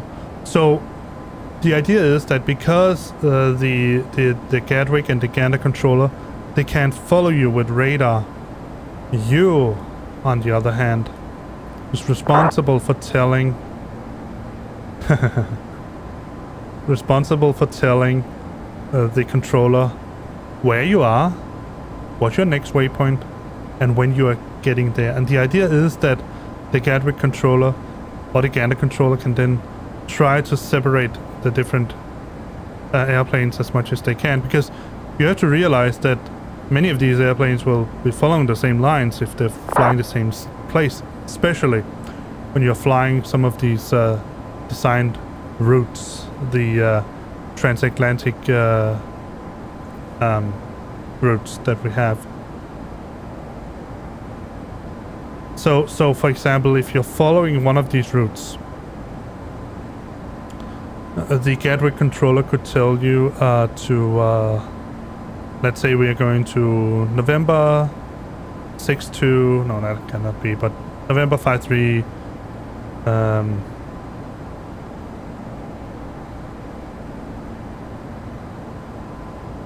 Whiskey 12.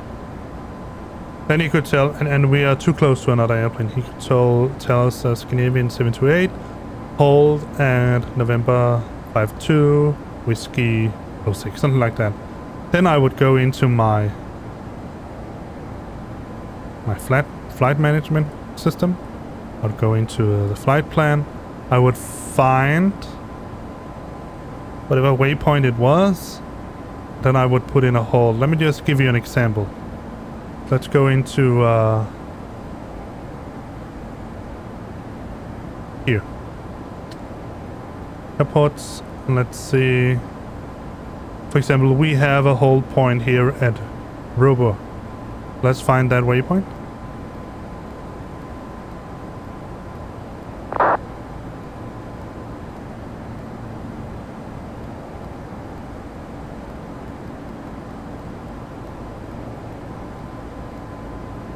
Oh, so we...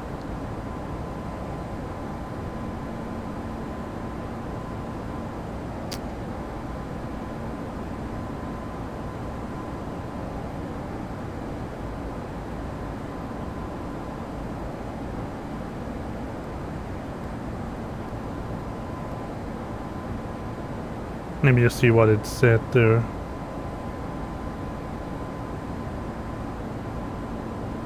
Alright, this is someone who was taken off. Alright, so let me see if I can figure out where exactly that waypoint is going to be. It's going to be just before the... And that's what we have here, right? That's the... that's my... So, yeah, that's the one we have here. So we could put in a hold there as well. But we don't have Robo anywhere. Which is interesting.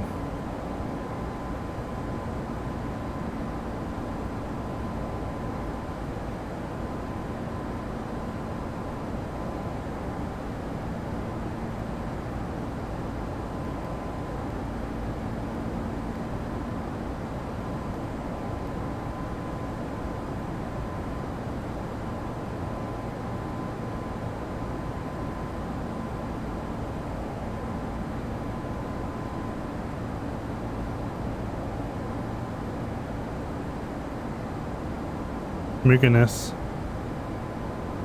Vagar. That's the one we have here. VG.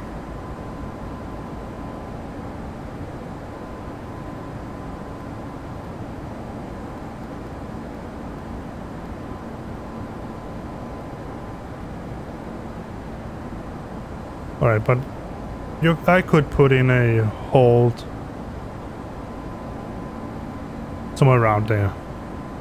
I could put it at Connie if I wanted to. So there's a lot of options, but then the Gander controller or Gatwick controller could tell me to do a hold for a minute or so, something like that, in order to get more distance between the airplanes. So, and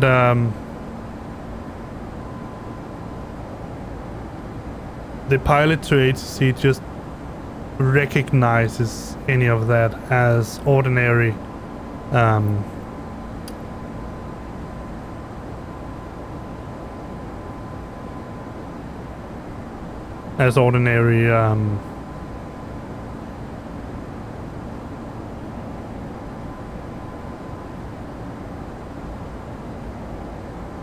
sorry, just let's check as ordinary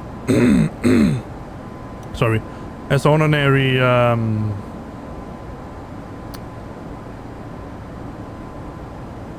radar contacts. Sorry, I'm feeling a bit slow today. I'm going to get myself a cup of coffee. I'll be right back. Let me just get the constraints on so I can see them. It says 4,000, below 4,000. Let's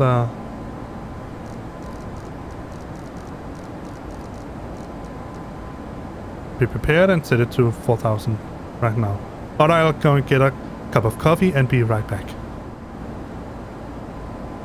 So it's saying that let me just check the plan for a moment. Go to 40 and let's get the with Valde, Connie. That's our time of descent, top of descent. Mykines. Oh, that's right.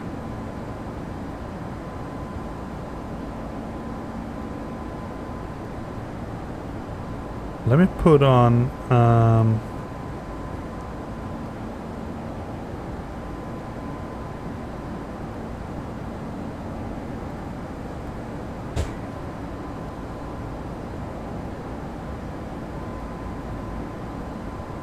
doesn't say what. That's called CI-30 Solo. It's Vagar. So we could actually set a hold at Mykines if we wanted to.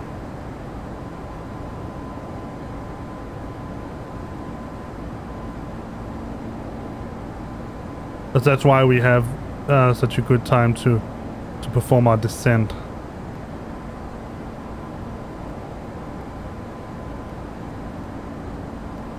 And then we can go back to Mykines if you want to do.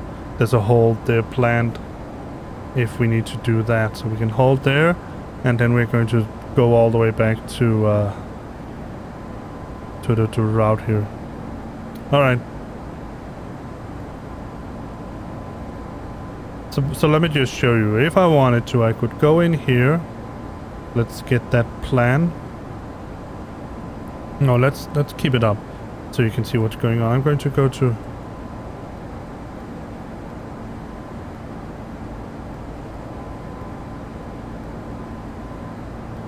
Connie, Mykines. And then I'm going to open the tab as well. So let me show you. So that would be a hold at Mykines for 111, and it's a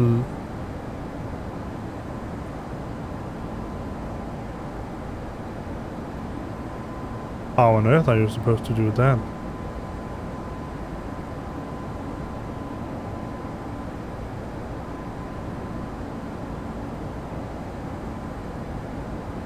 Well, it's a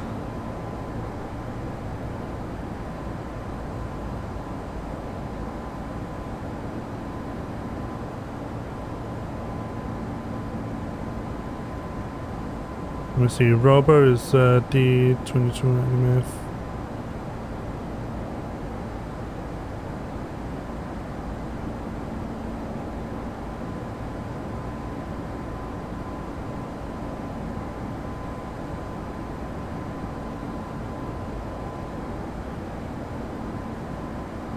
Well, that's going. Meganess, hold. That's 111.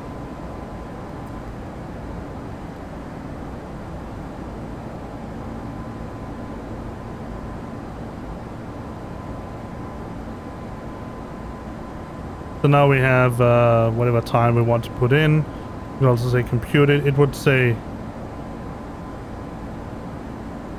288. That's not true. It's 111. And it's a right-hand turn if I'm not mistaken. So now we have a hold here at Myggeness.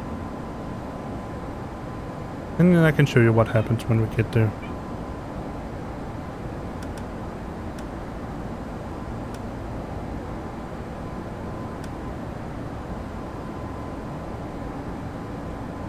Ah, we're already at Valdi.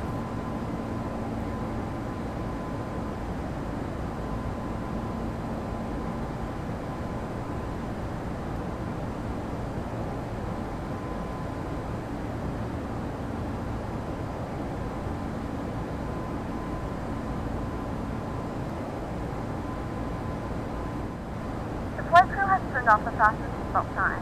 You can now get up and move about the cabin. However, we ask that you keep your seatbelt fastened when needed in case of unexpected turbulence.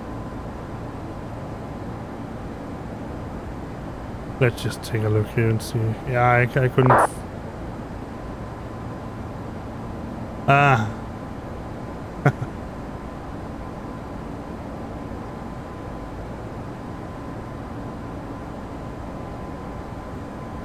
That was. EKVG. There we go. The flight crew has turned on the fasten seatbelt sign. Please return to your seat and fasten your seatbelt.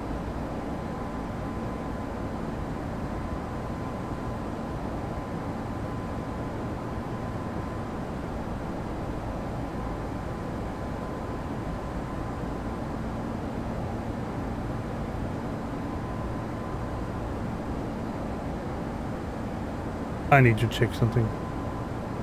Did I put in some... Ah, that's why.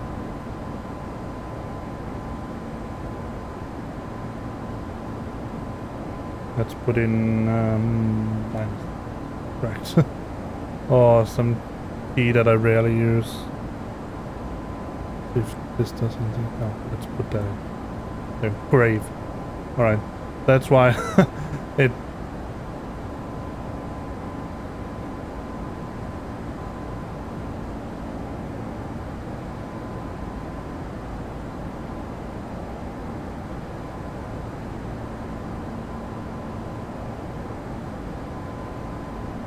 Let's see how we're doing.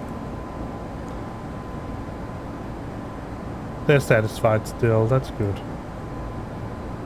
Alright, so we got the meta, that's 185 knots. Now we are getting somewhere.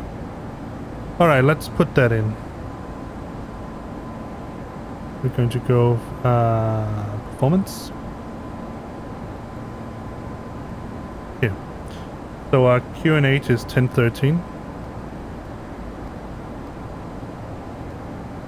Temperature is 10 still.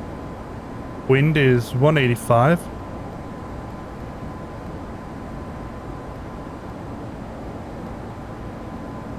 And everything else seems to be fine. Alright. Now we are a little better updated.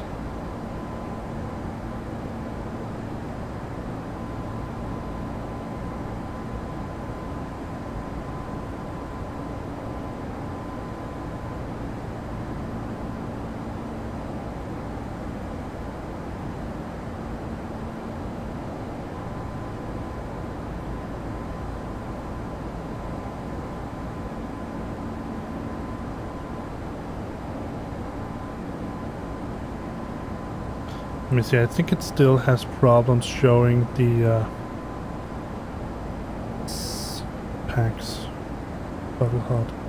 Yeah, you still can't see it. It is down here somewhere, but you cannot see it because it gets removed, unfortunately.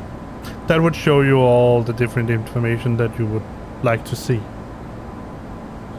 Alright, let's see.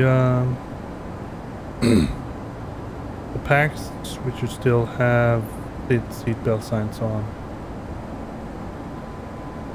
They're probably a little bit. Oh, there! Now you can. Now I can see it. You can't.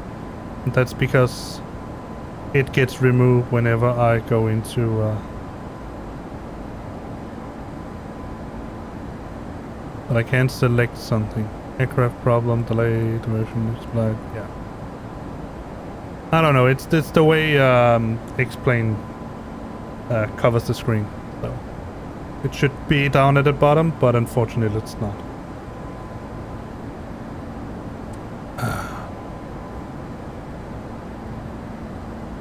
Well, we are almost getting there. Let's take a look outside, see if we can see anything of interest. Well, there are clouds and water. Let's do a flyby.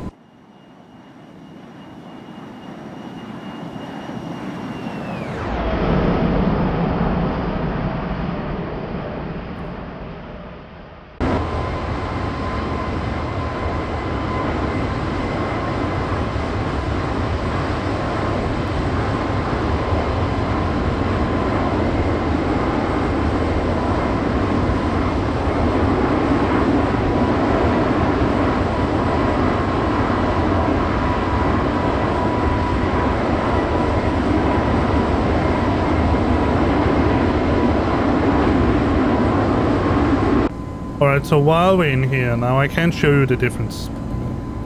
Going back to the discussion before about how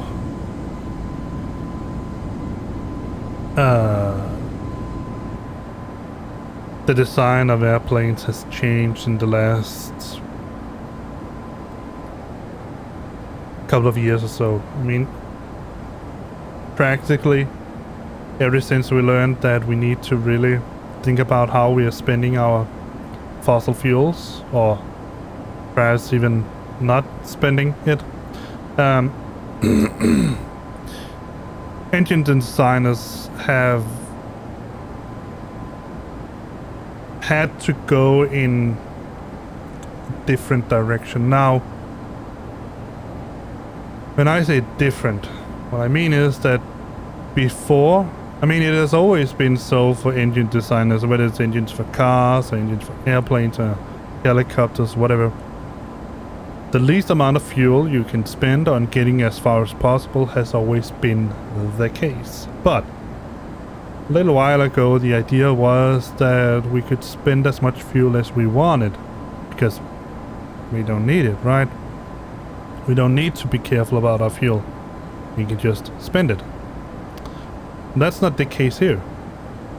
The case is now that we don't just need to spend less fuel to lower cost. We simply need to spend less fuel to spend less fuel.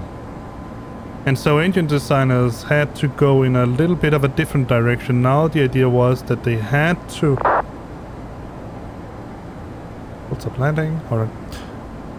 They would have to make our planes, make the engines produce more thrust with less fuel. Now obviously, that's always the case, right? It's always the case that we need to do that. But it's been more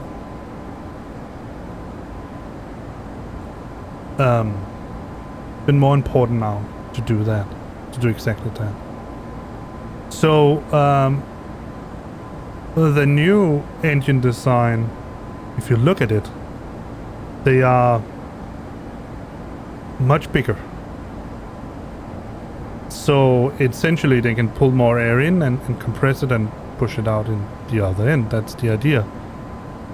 But what also has happened is that Airbus and Boeing and whichever company, I mean the biggest two are probably Airbus and Boeing right now, they had to change the way they design airplanes. So airliners. So with the new engine design, all the new long haulers, wide body long haulers, is a 2-engine system. As far as I know, both the A330 and the A350, they are a double engine, 2-engine seated planes, whereas the like I said, the A340 and the A380. The A380 is a different class of airplane. It's really, really huge. It's probably a 3 or 4 aisle airplane. But the new long haulers, they are double engine, not 4-engine. But instead, obviously the airplane can carry a lot more fuel. The engines are also larger. They are the new kind of design. Both the Pratt & Whitney and the LEAP engines are the same kind of design. And that's why I talked about the previous videos, because that was before I got the Neo engine. So there's, for Airbus there are 2 kinds. There's the classic engine option, CO, and the Neo engine option, Neo. So it's the Neo we're in right now. If you look at the classic engine, you can look at it's longer, but it's also much narrower. Not as big, it's not as open as the new engine option. So we should be just about a place where we can start our descent. But we have a lot of space yet, so I'm not going to fret it in any way. So yeah, this is the Neo we are flying right now, and not Airbus, ToLiss is also going to make the A340, which is I don't think it's a Neo engine design. It's an older 4-engine.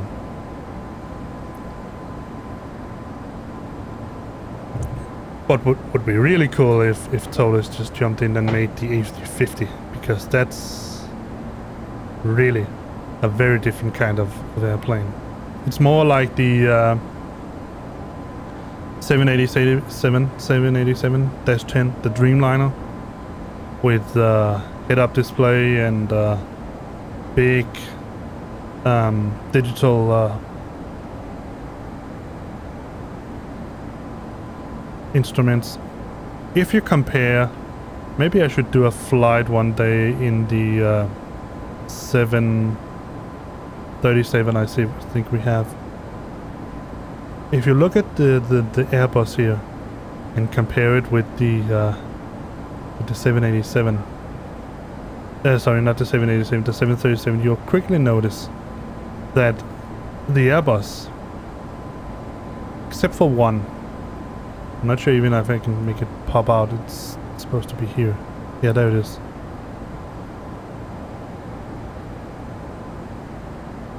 This, as far as I know, as far as I can see, is the only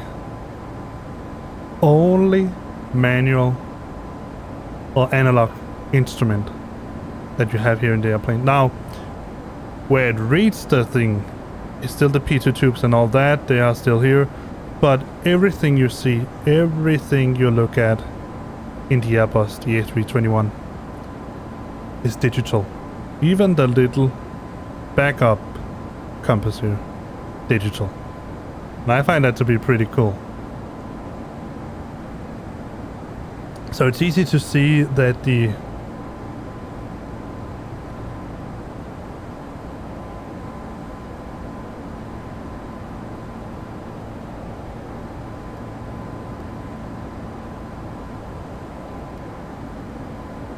to Connie. It's easy to see that the Airbus, the 737, I think it's -300. It's a much older design, much older airplane. And it also has, as far as I know, shorter range. One of the things that I don't like about it, and I can show you that at one point, if I fly it, is that if you in the Airbus, both the Airbus and the 737 has auto land, whatever you want to call it. So you enable the backup autopilot, so you have dual auto land feature, and then the airplane can basically land itself. So both airplanes have that ability, where the Airbus reads all the information it practically needs from the MCDU, the flight management system. And that's what I found out. The 737 is a little bit more tricky. So you have a course key up here, and you have a course key up here. Now the course key here, knob, you have to set that at the course of your ILS. So let me show you here. We have our ILS approach into Vagar is 305. So in order to do a single CAT or a single autopilot land, I had to set, let's just say this would be the knob because it's roughly where it would be in the 737. I would have to set that to 305. If I wanted to do an auto land with 2 autopilots, I would have to set a co-pilot course at 305 as well, and then I can enable both autopilots for landing. That annoys me very much, I have to admit. This is where the Airbus is much more friendly, because it's just easier to use. Let me see if I can, let me see, toggle mission console, let me see if I can write that in here, .meter EKV. No, I can't do that here for some reason.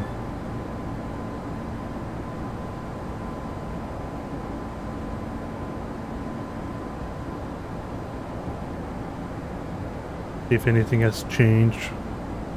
No. Still 1350 Zulu. So we're still at 1013. Alright.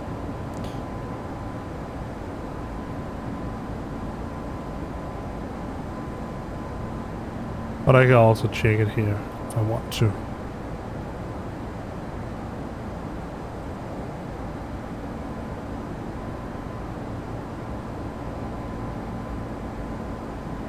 $187, 99. Oh, it seems that the variable knob changed. It's 7 knots now. Overcast at flight level, so around 2,300. That's low. Let's go and put it in. Now let's do it the right way.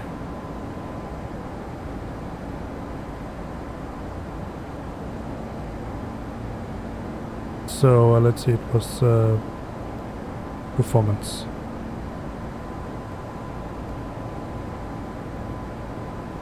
That was 187. All right.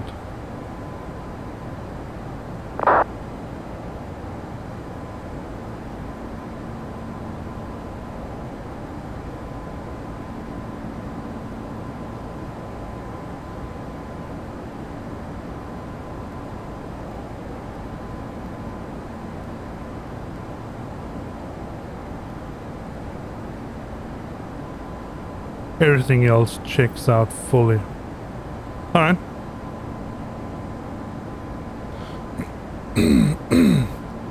I think we are roughly set for our trip to landing at now, since it's a relatively short runway, I'm going to go for a medium auto brake. Definitely.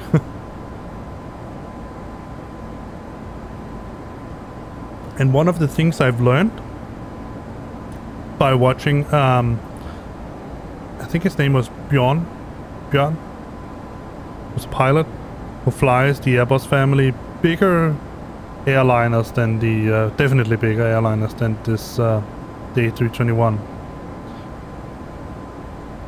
I think it has flown 30s, 40s, and 50s. So the wide body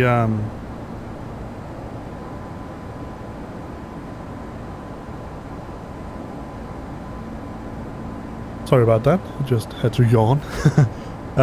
The wide body types of aircrafts, Airbuses. Alright, let's see. Runway, we have set that in. Standard arrival. No temporary. Nav and ADF frequencies, they are active. ILS frequency in course. It's okay. Bearing distance, yeah, I know. We are in manage. We have set all of this. American Transit 28, landing performance calculated via S. Console auto brake. We don't have a calculated, so I'm just going to go for medium. Hopefully that is enough. And we can fiddle with that. Time enough, we do. Arrival. The runway go round. Altitude bug, and yes, that's okay. Oh, that's the descent procedure. Fortunately, I cannot remove it, so let me just get that out of the way. Alright, so our descent. Let's just start here.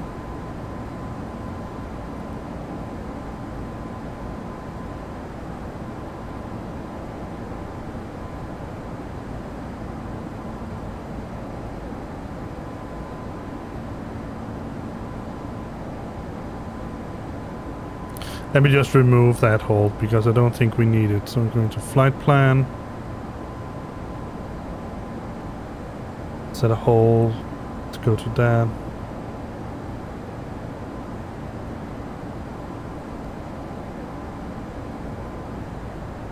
Should be able to just say clear and clear the hold.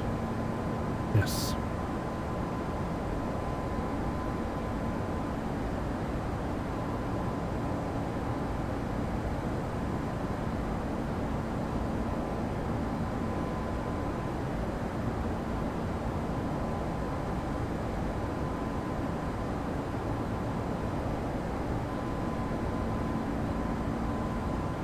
So, yes, as you can hopefully figure out by now, my summer vacation, I mean, not the vacation in itself, but the trip that I had. Sorry, yawning again. The trip that I did with my family. We went into a, I'm not sure what you would call it in English, British talking countries, but if I had to translate it directly, I would call it a summer vacation house. That's the name of it. Sounds really weird. But it's basically a house that you place it was placed in Jutland, northern part of Jutland, out to a little fjord.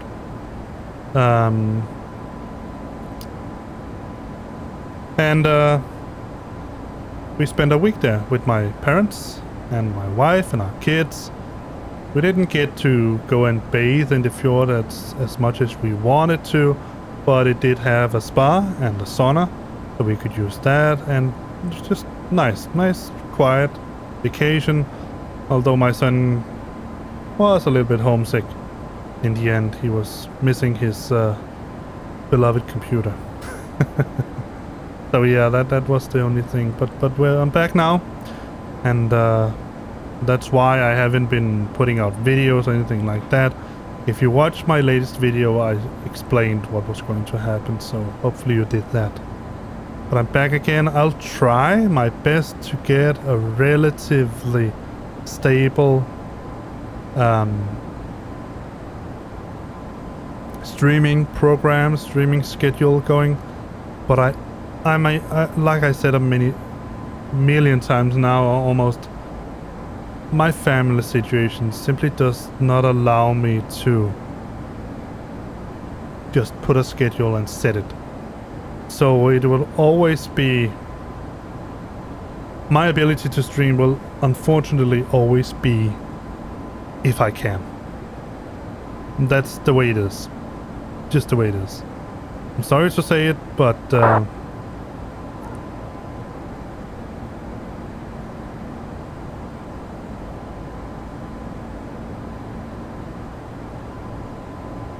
alright, let me what's runway 30?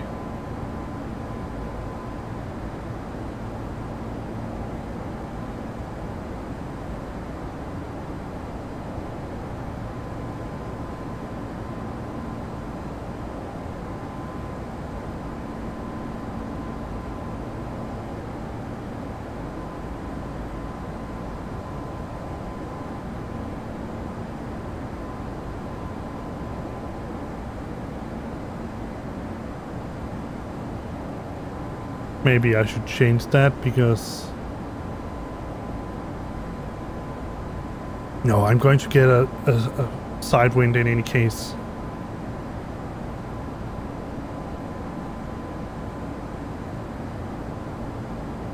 No, I think we're going to change that. I'm going to start my descent now. And I think... with a wind of 180, let me see the other... We have a 12. Yeah, let's use that. It's just obvious. To customs at our destination, flight attendants will begin handing out forms momentarily. Please review and complete these forms and keep them with you for presentation upon arrival.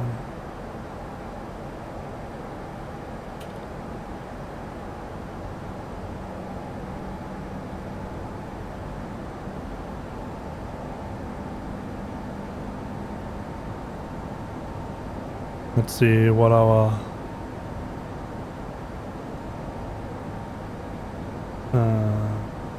wow.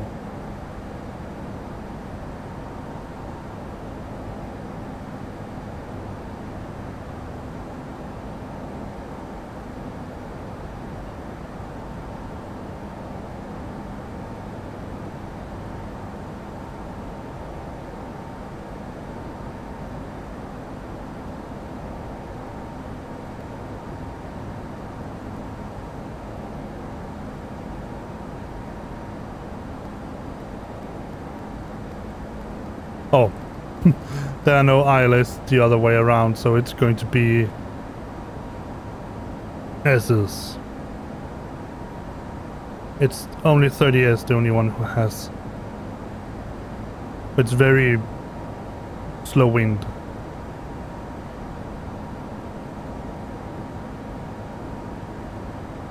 So I think it's going to be fine. Let's put the seatbelt signs on.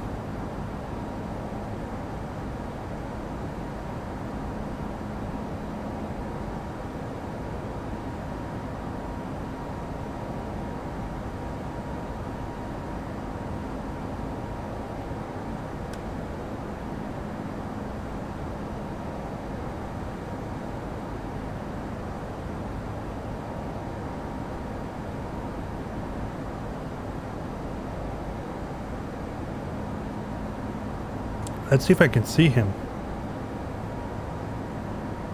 Oh yeah, he's out there.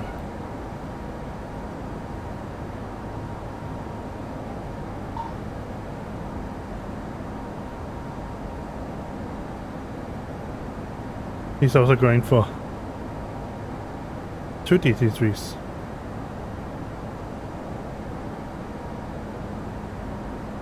Let's see what he says. Up. Wrong one. See someone NTL 3CY.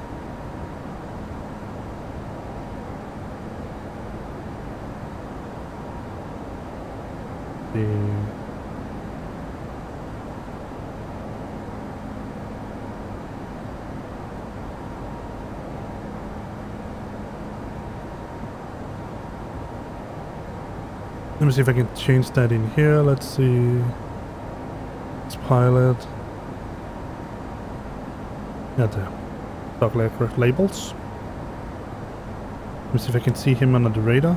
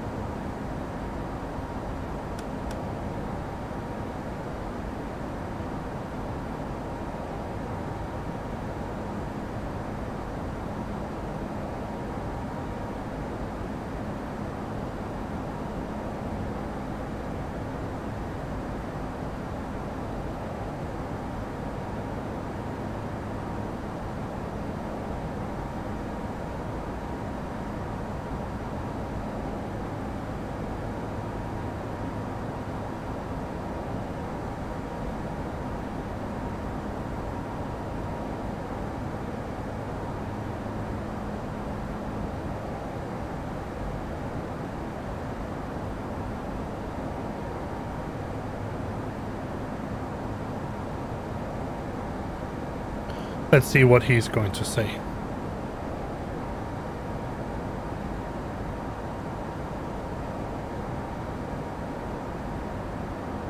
Let me just tell him.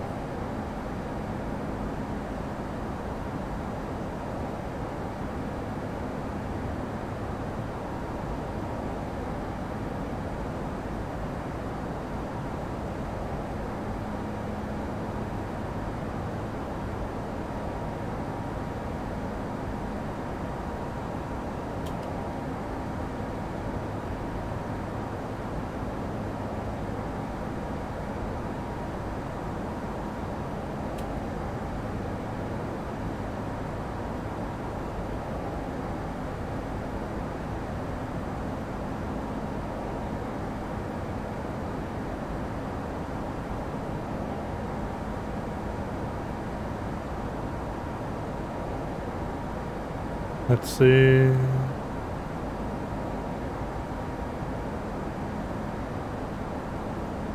Seatbelt sign should be on.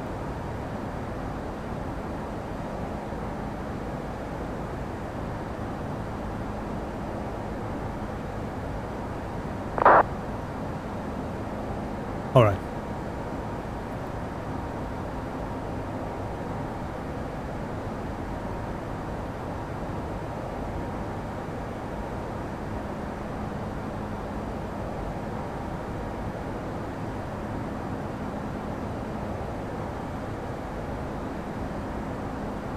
Wilco, Scandinavian 728.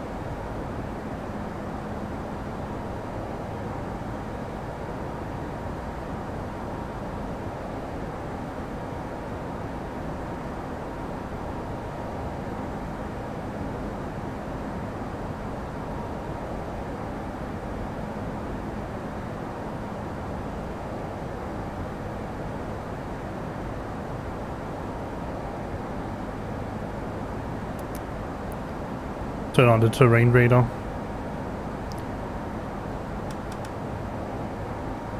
Still can't see them.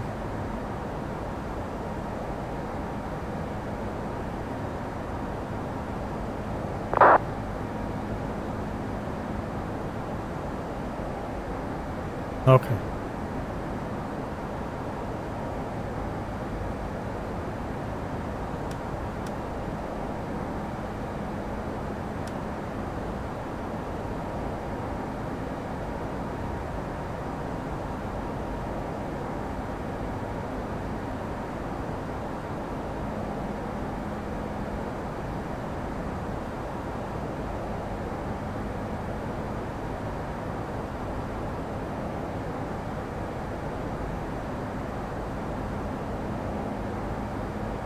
So if you are wondering why the airplane is sometimes jolting around,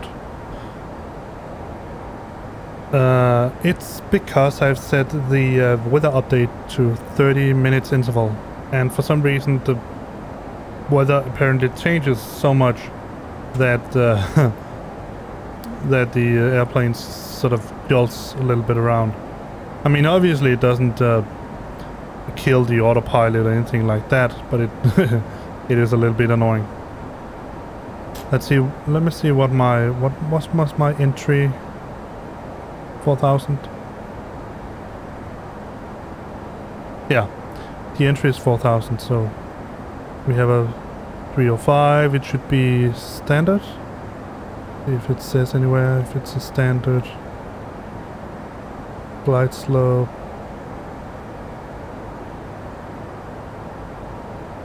Oh, the transition altitude is 7.5. Oh, alright.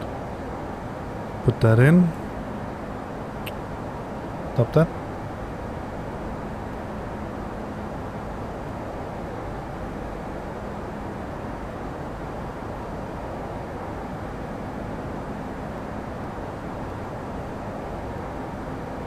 There we go.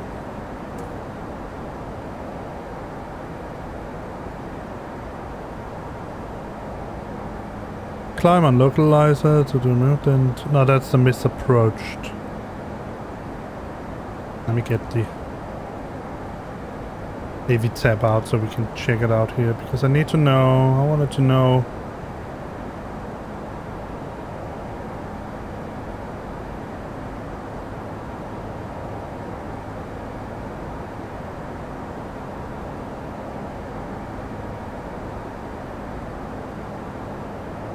It's a little bit more steeper. It's a 3.5% angle.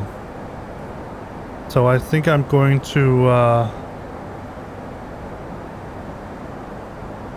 be stabilized before getting onto the localizer.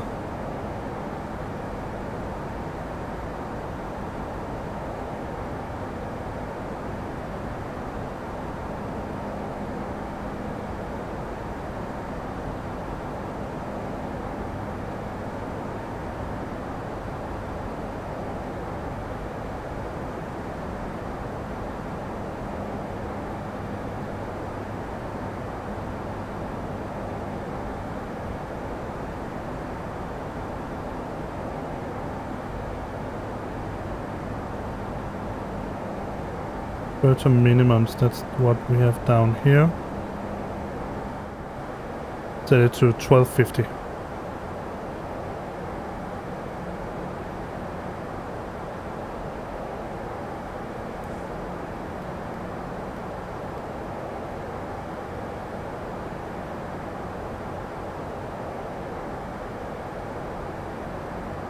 $145. All right. Now we can even see parts of the Faroe Islands. Let's see if we can see them on the radar yet. And I need to have this placed there. Yeah, that's good.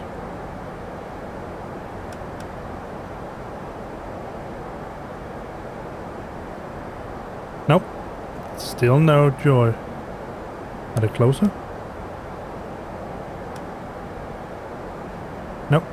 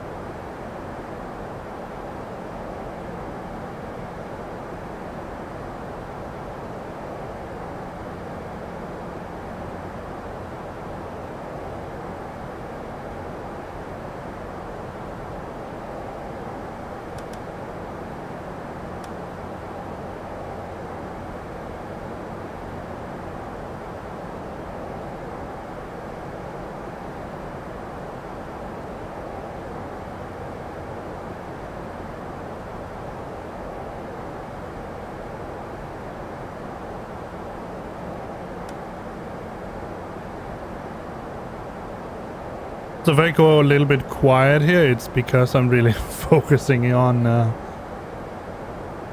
flying.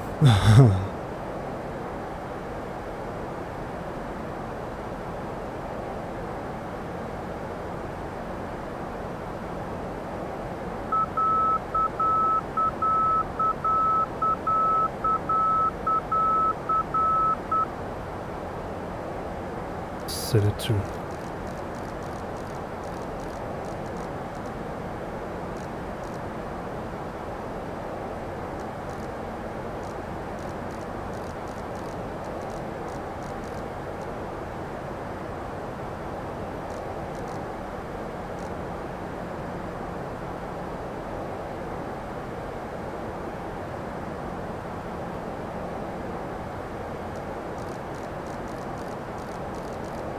Set it to 270 to see if we can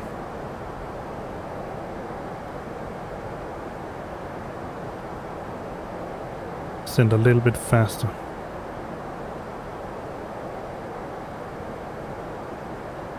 Let's just put on the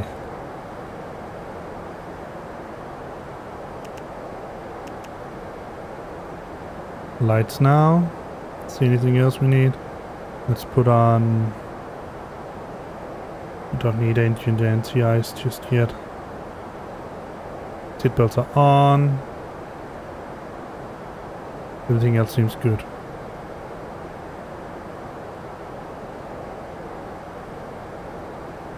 What's the temperature? -11. Alright, let's put an engine anti-ice on. 5. And, turn it to ignition. Alright, so let's set the auto brakes. Engine out, we already did that. Time enough, yes. Arrival, yes. Altitude, yes. Already did that. Oh yeah, I could have done that, obviously.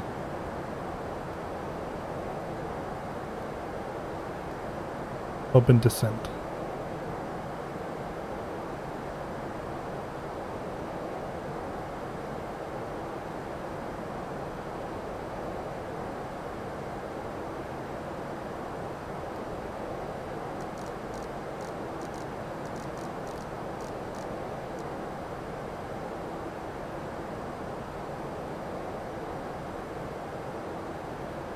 See if I can remember how I did this one here.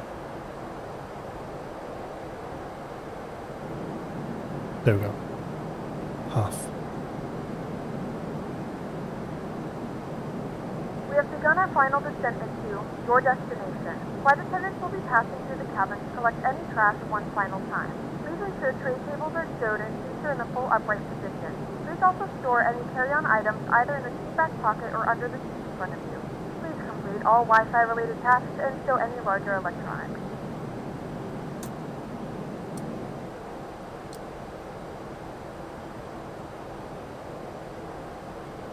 Look at that. That's the Faroe Islands.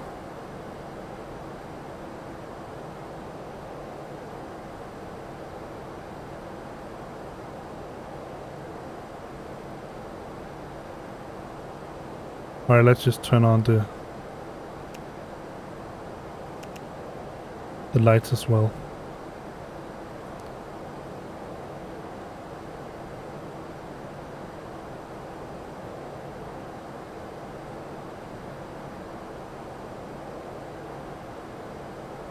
So when we're below cloud cover and hopefully not flying into anything, we will, yeah, that's one other thing that annoys me a little bit, just a little bit, about X-Plane. It's the way the clouds move in front of you. It's just like they sort of slide out to the side. Look at that. Local QNH, and that was still 13, right? Let's check the AV tab, EKVG, update, 1013, yes.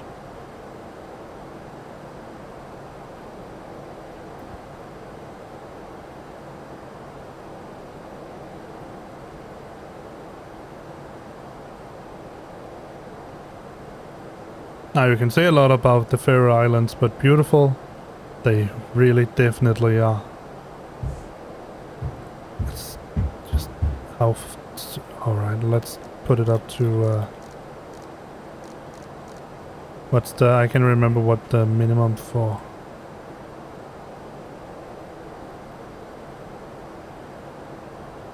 225. Alright, so let's set it to 225.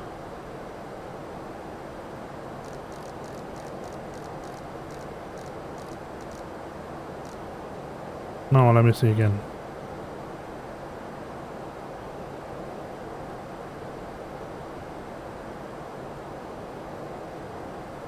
To 38.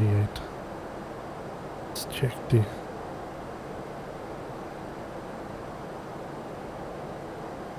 155. Alright. Let's set it to 212.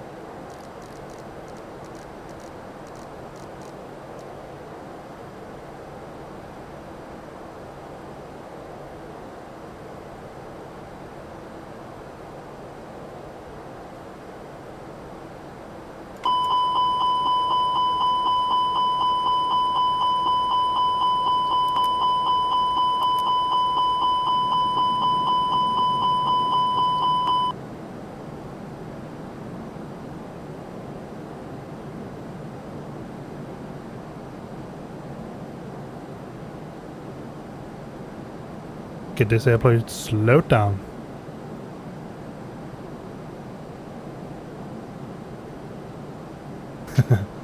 My daughter is being naughty. Look at that. Beautiful. The Faroe Islands, ladies and gentlemen.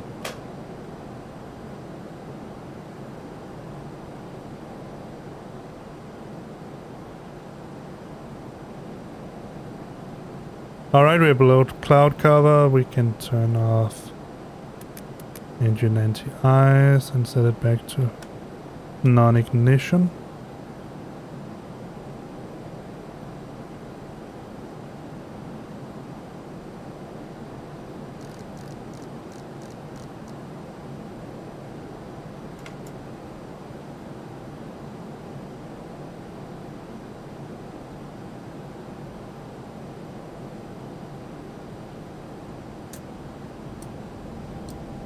Put it to going to managed. Going to, it's already in managed. All right.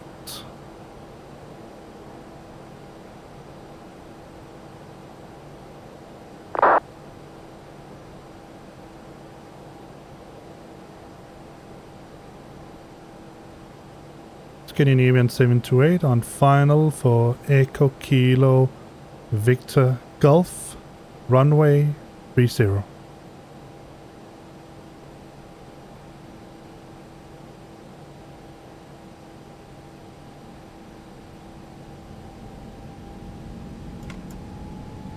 All right.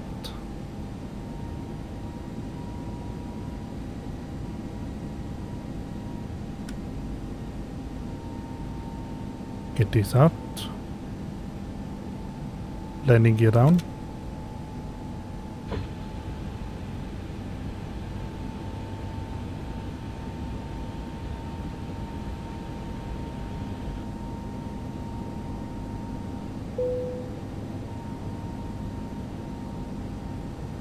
Alright, now we're just waiting for the ILS to capture.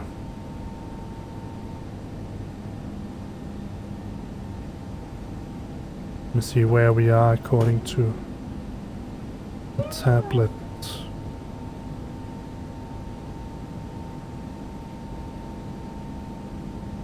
We should be close enough.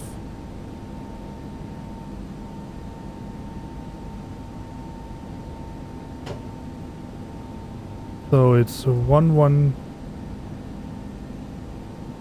Let's hope that I've put it in. Let's see.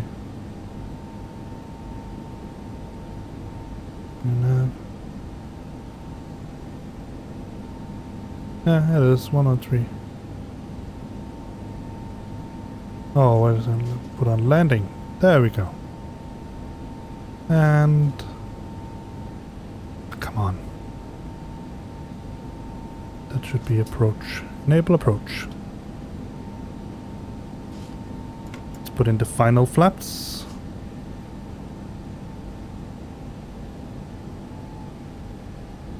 And now you can see the runway down there. We have glide slope. Perfect.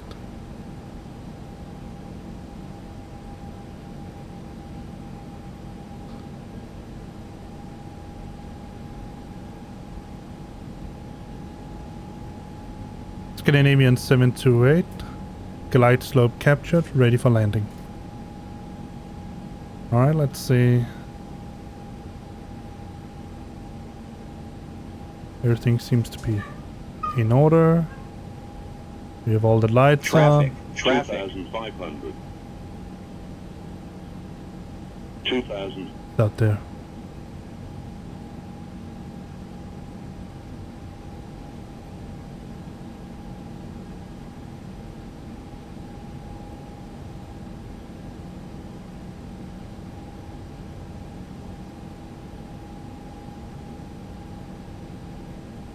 Alright, let's remove this. I don't need this.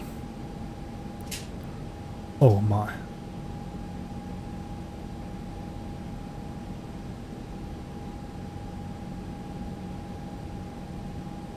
That is why an autopilot is really nice to have. Let me just, for safety measures, put the engine anti-ice and set it on to ignition. Just in case.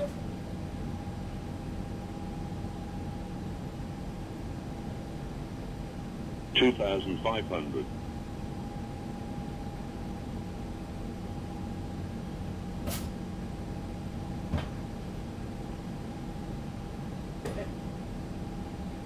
Let me see if I can get my feet up without.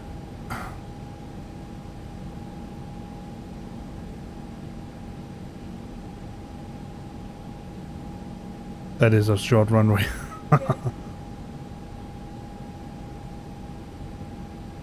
2,000.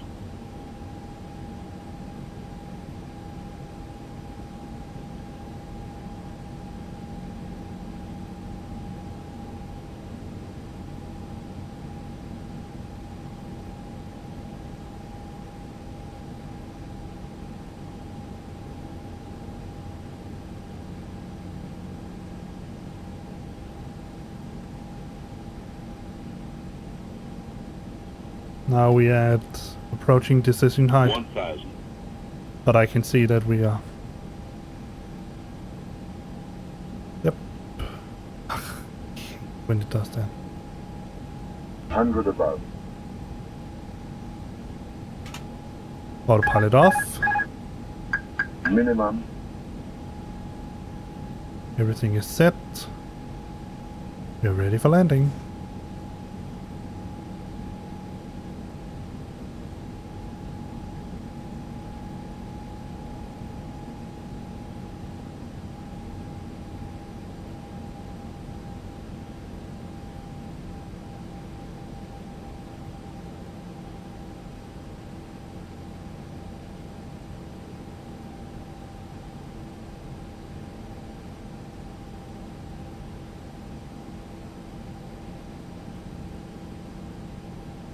$500.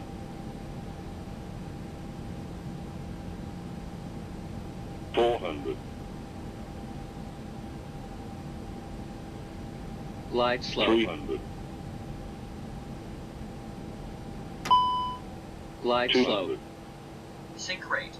Sync rate. 100. Sync rate. 50. Sync rate. 40. 30. 20. Retard. 10. That was not a very nice landing.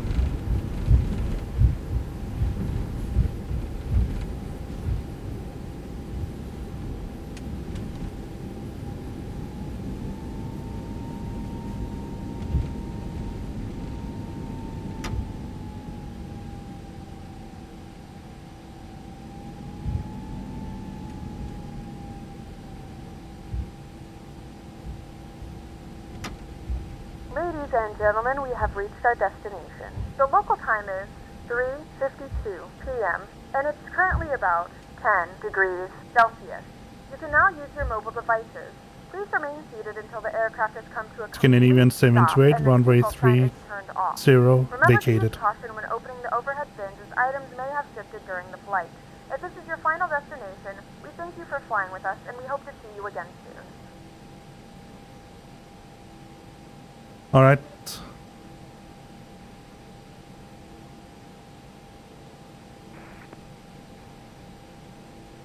We already did all of that. Alright, let's find an open place.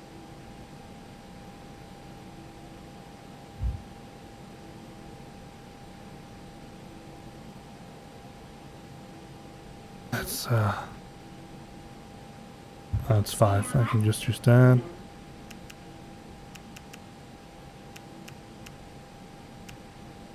Get taxi. Engine anti-ice off. And set it to...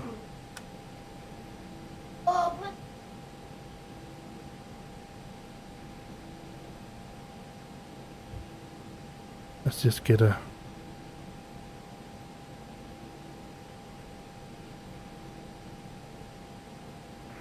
Buffalo 1732, final runway 30.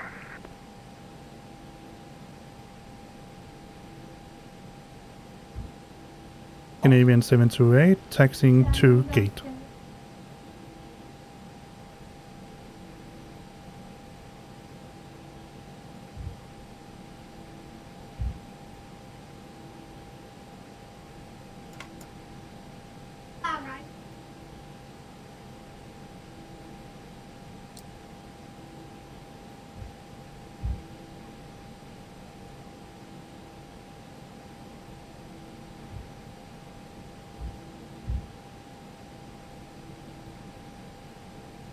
Scandinavian 728, taxiing to gate 3. Buffalo 5393 on final.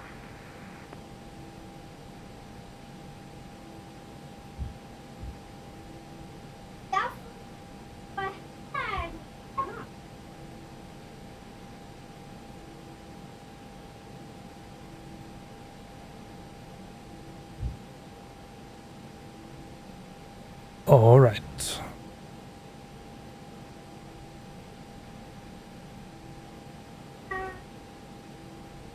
Oh, it's the wrong button I'm pressing. There we go. Parking brake. All right, let's turn off the lights, runway, nav off, wings, beacon off. No, beacon should be on. Drop off. I'm not going to take off right now. Just ding them. There we go. We landed. Let me see.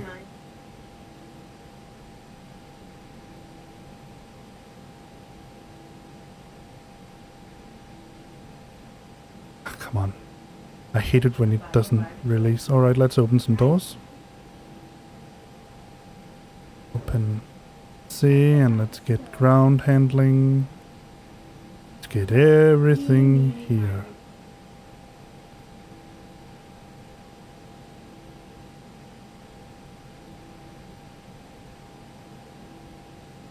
We only need that and we need to drive on. Alright, let's open ground service and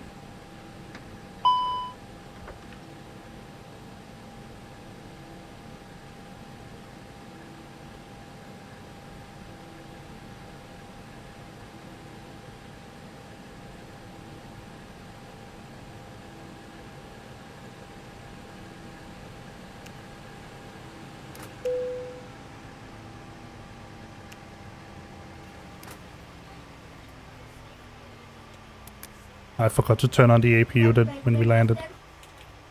But we can get, should be able to get...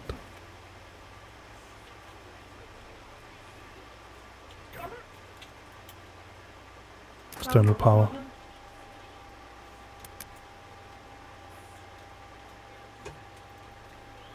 Yeah, I know. Turned it off. Alright, let's take a look outside.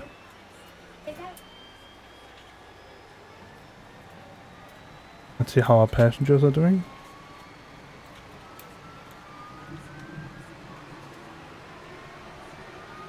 They're deboarding. They're very satisfied. That's good.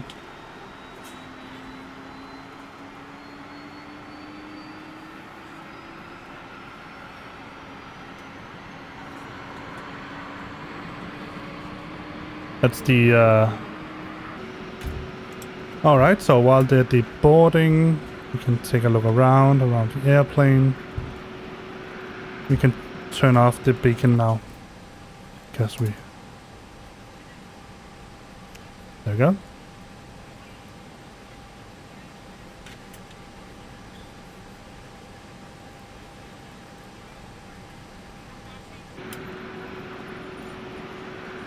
Let's expedite the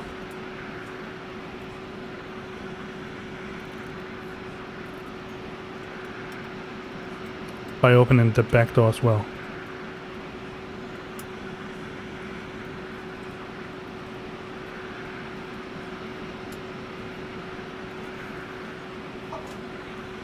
It's not really how you expedite the deboarding. It's just me. I forgot some stuff. Let's do that now that we're going to turn off the radar.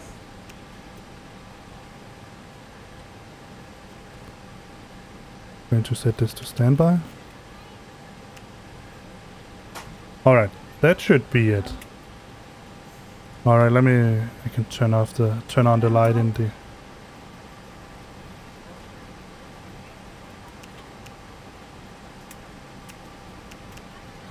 dome light.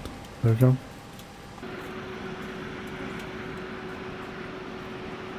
Alright, now we can open that door.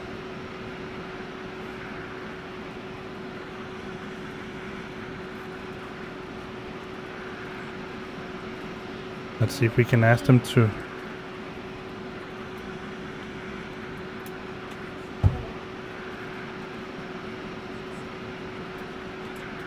Is there any chance we could expedite the deboarding process? See what we can do. No promises.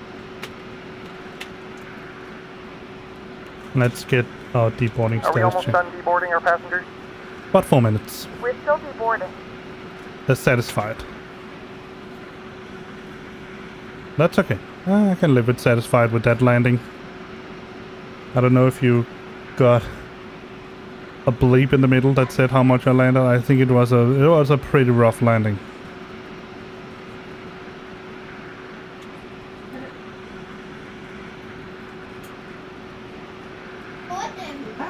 But it's a short runway and it slopes. Makes it even harder. Maybe it slopes too much. I'm not sure.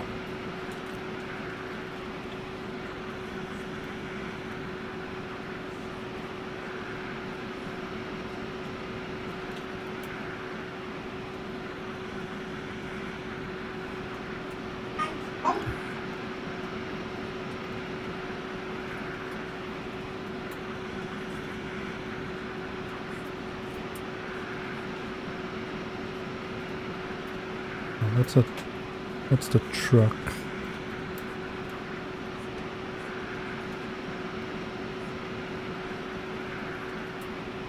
Fuel truck. We don't need a fuel truck.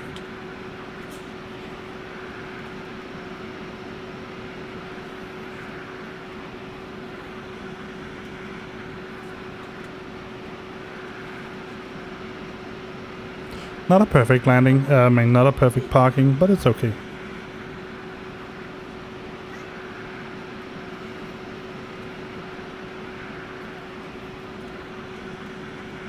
Take those away now.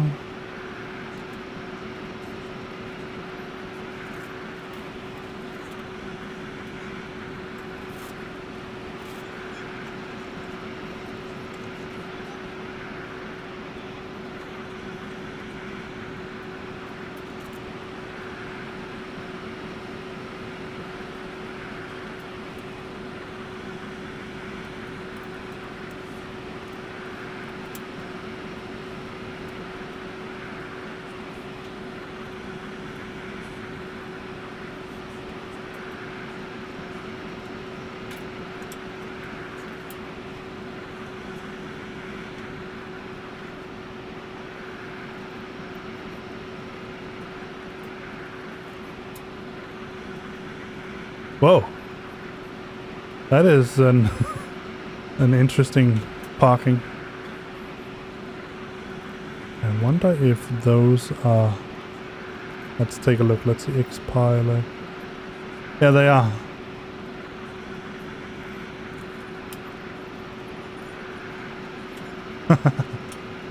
Let's see.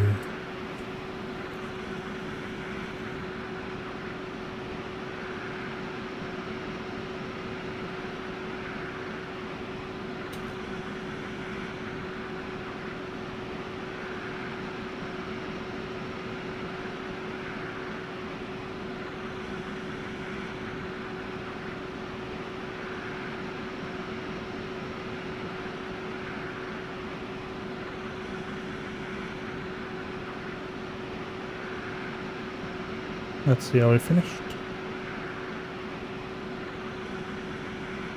Yeah, we are. Alright, let's get rid of those.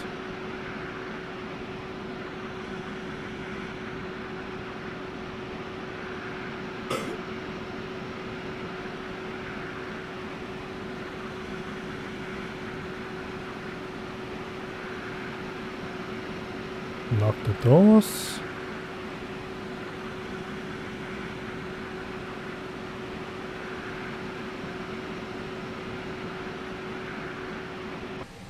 Alright, let's see.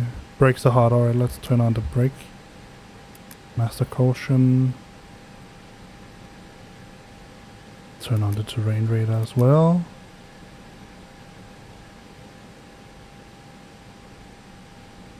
Turn off the APU.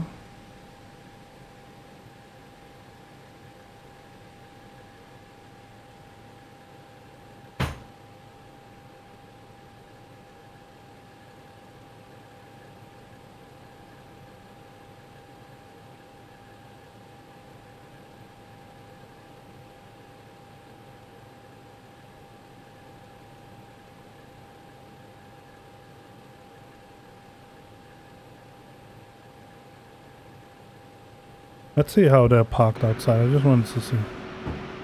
See, why are they parked there? I mean, how on earth am I supposed to taxi anywhere? I mean, be pushed back anywhere with that kind of... Alright, so let's just shut down the plane completely.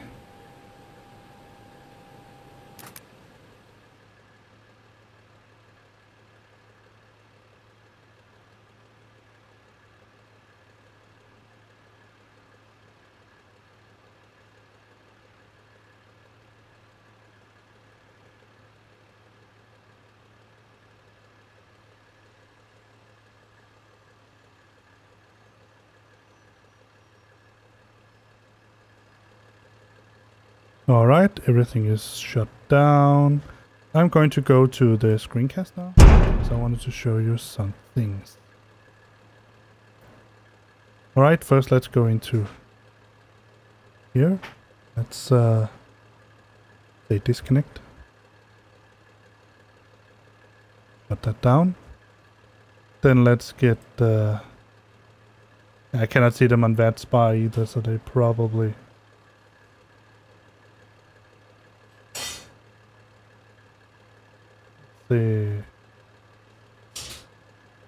pull that in so you can see it. Let's go to end flight. So let's see.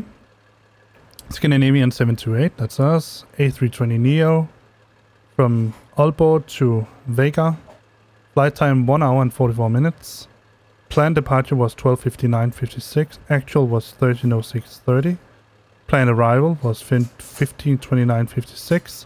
Actual arrival was almost an hour before, so yeah, you know.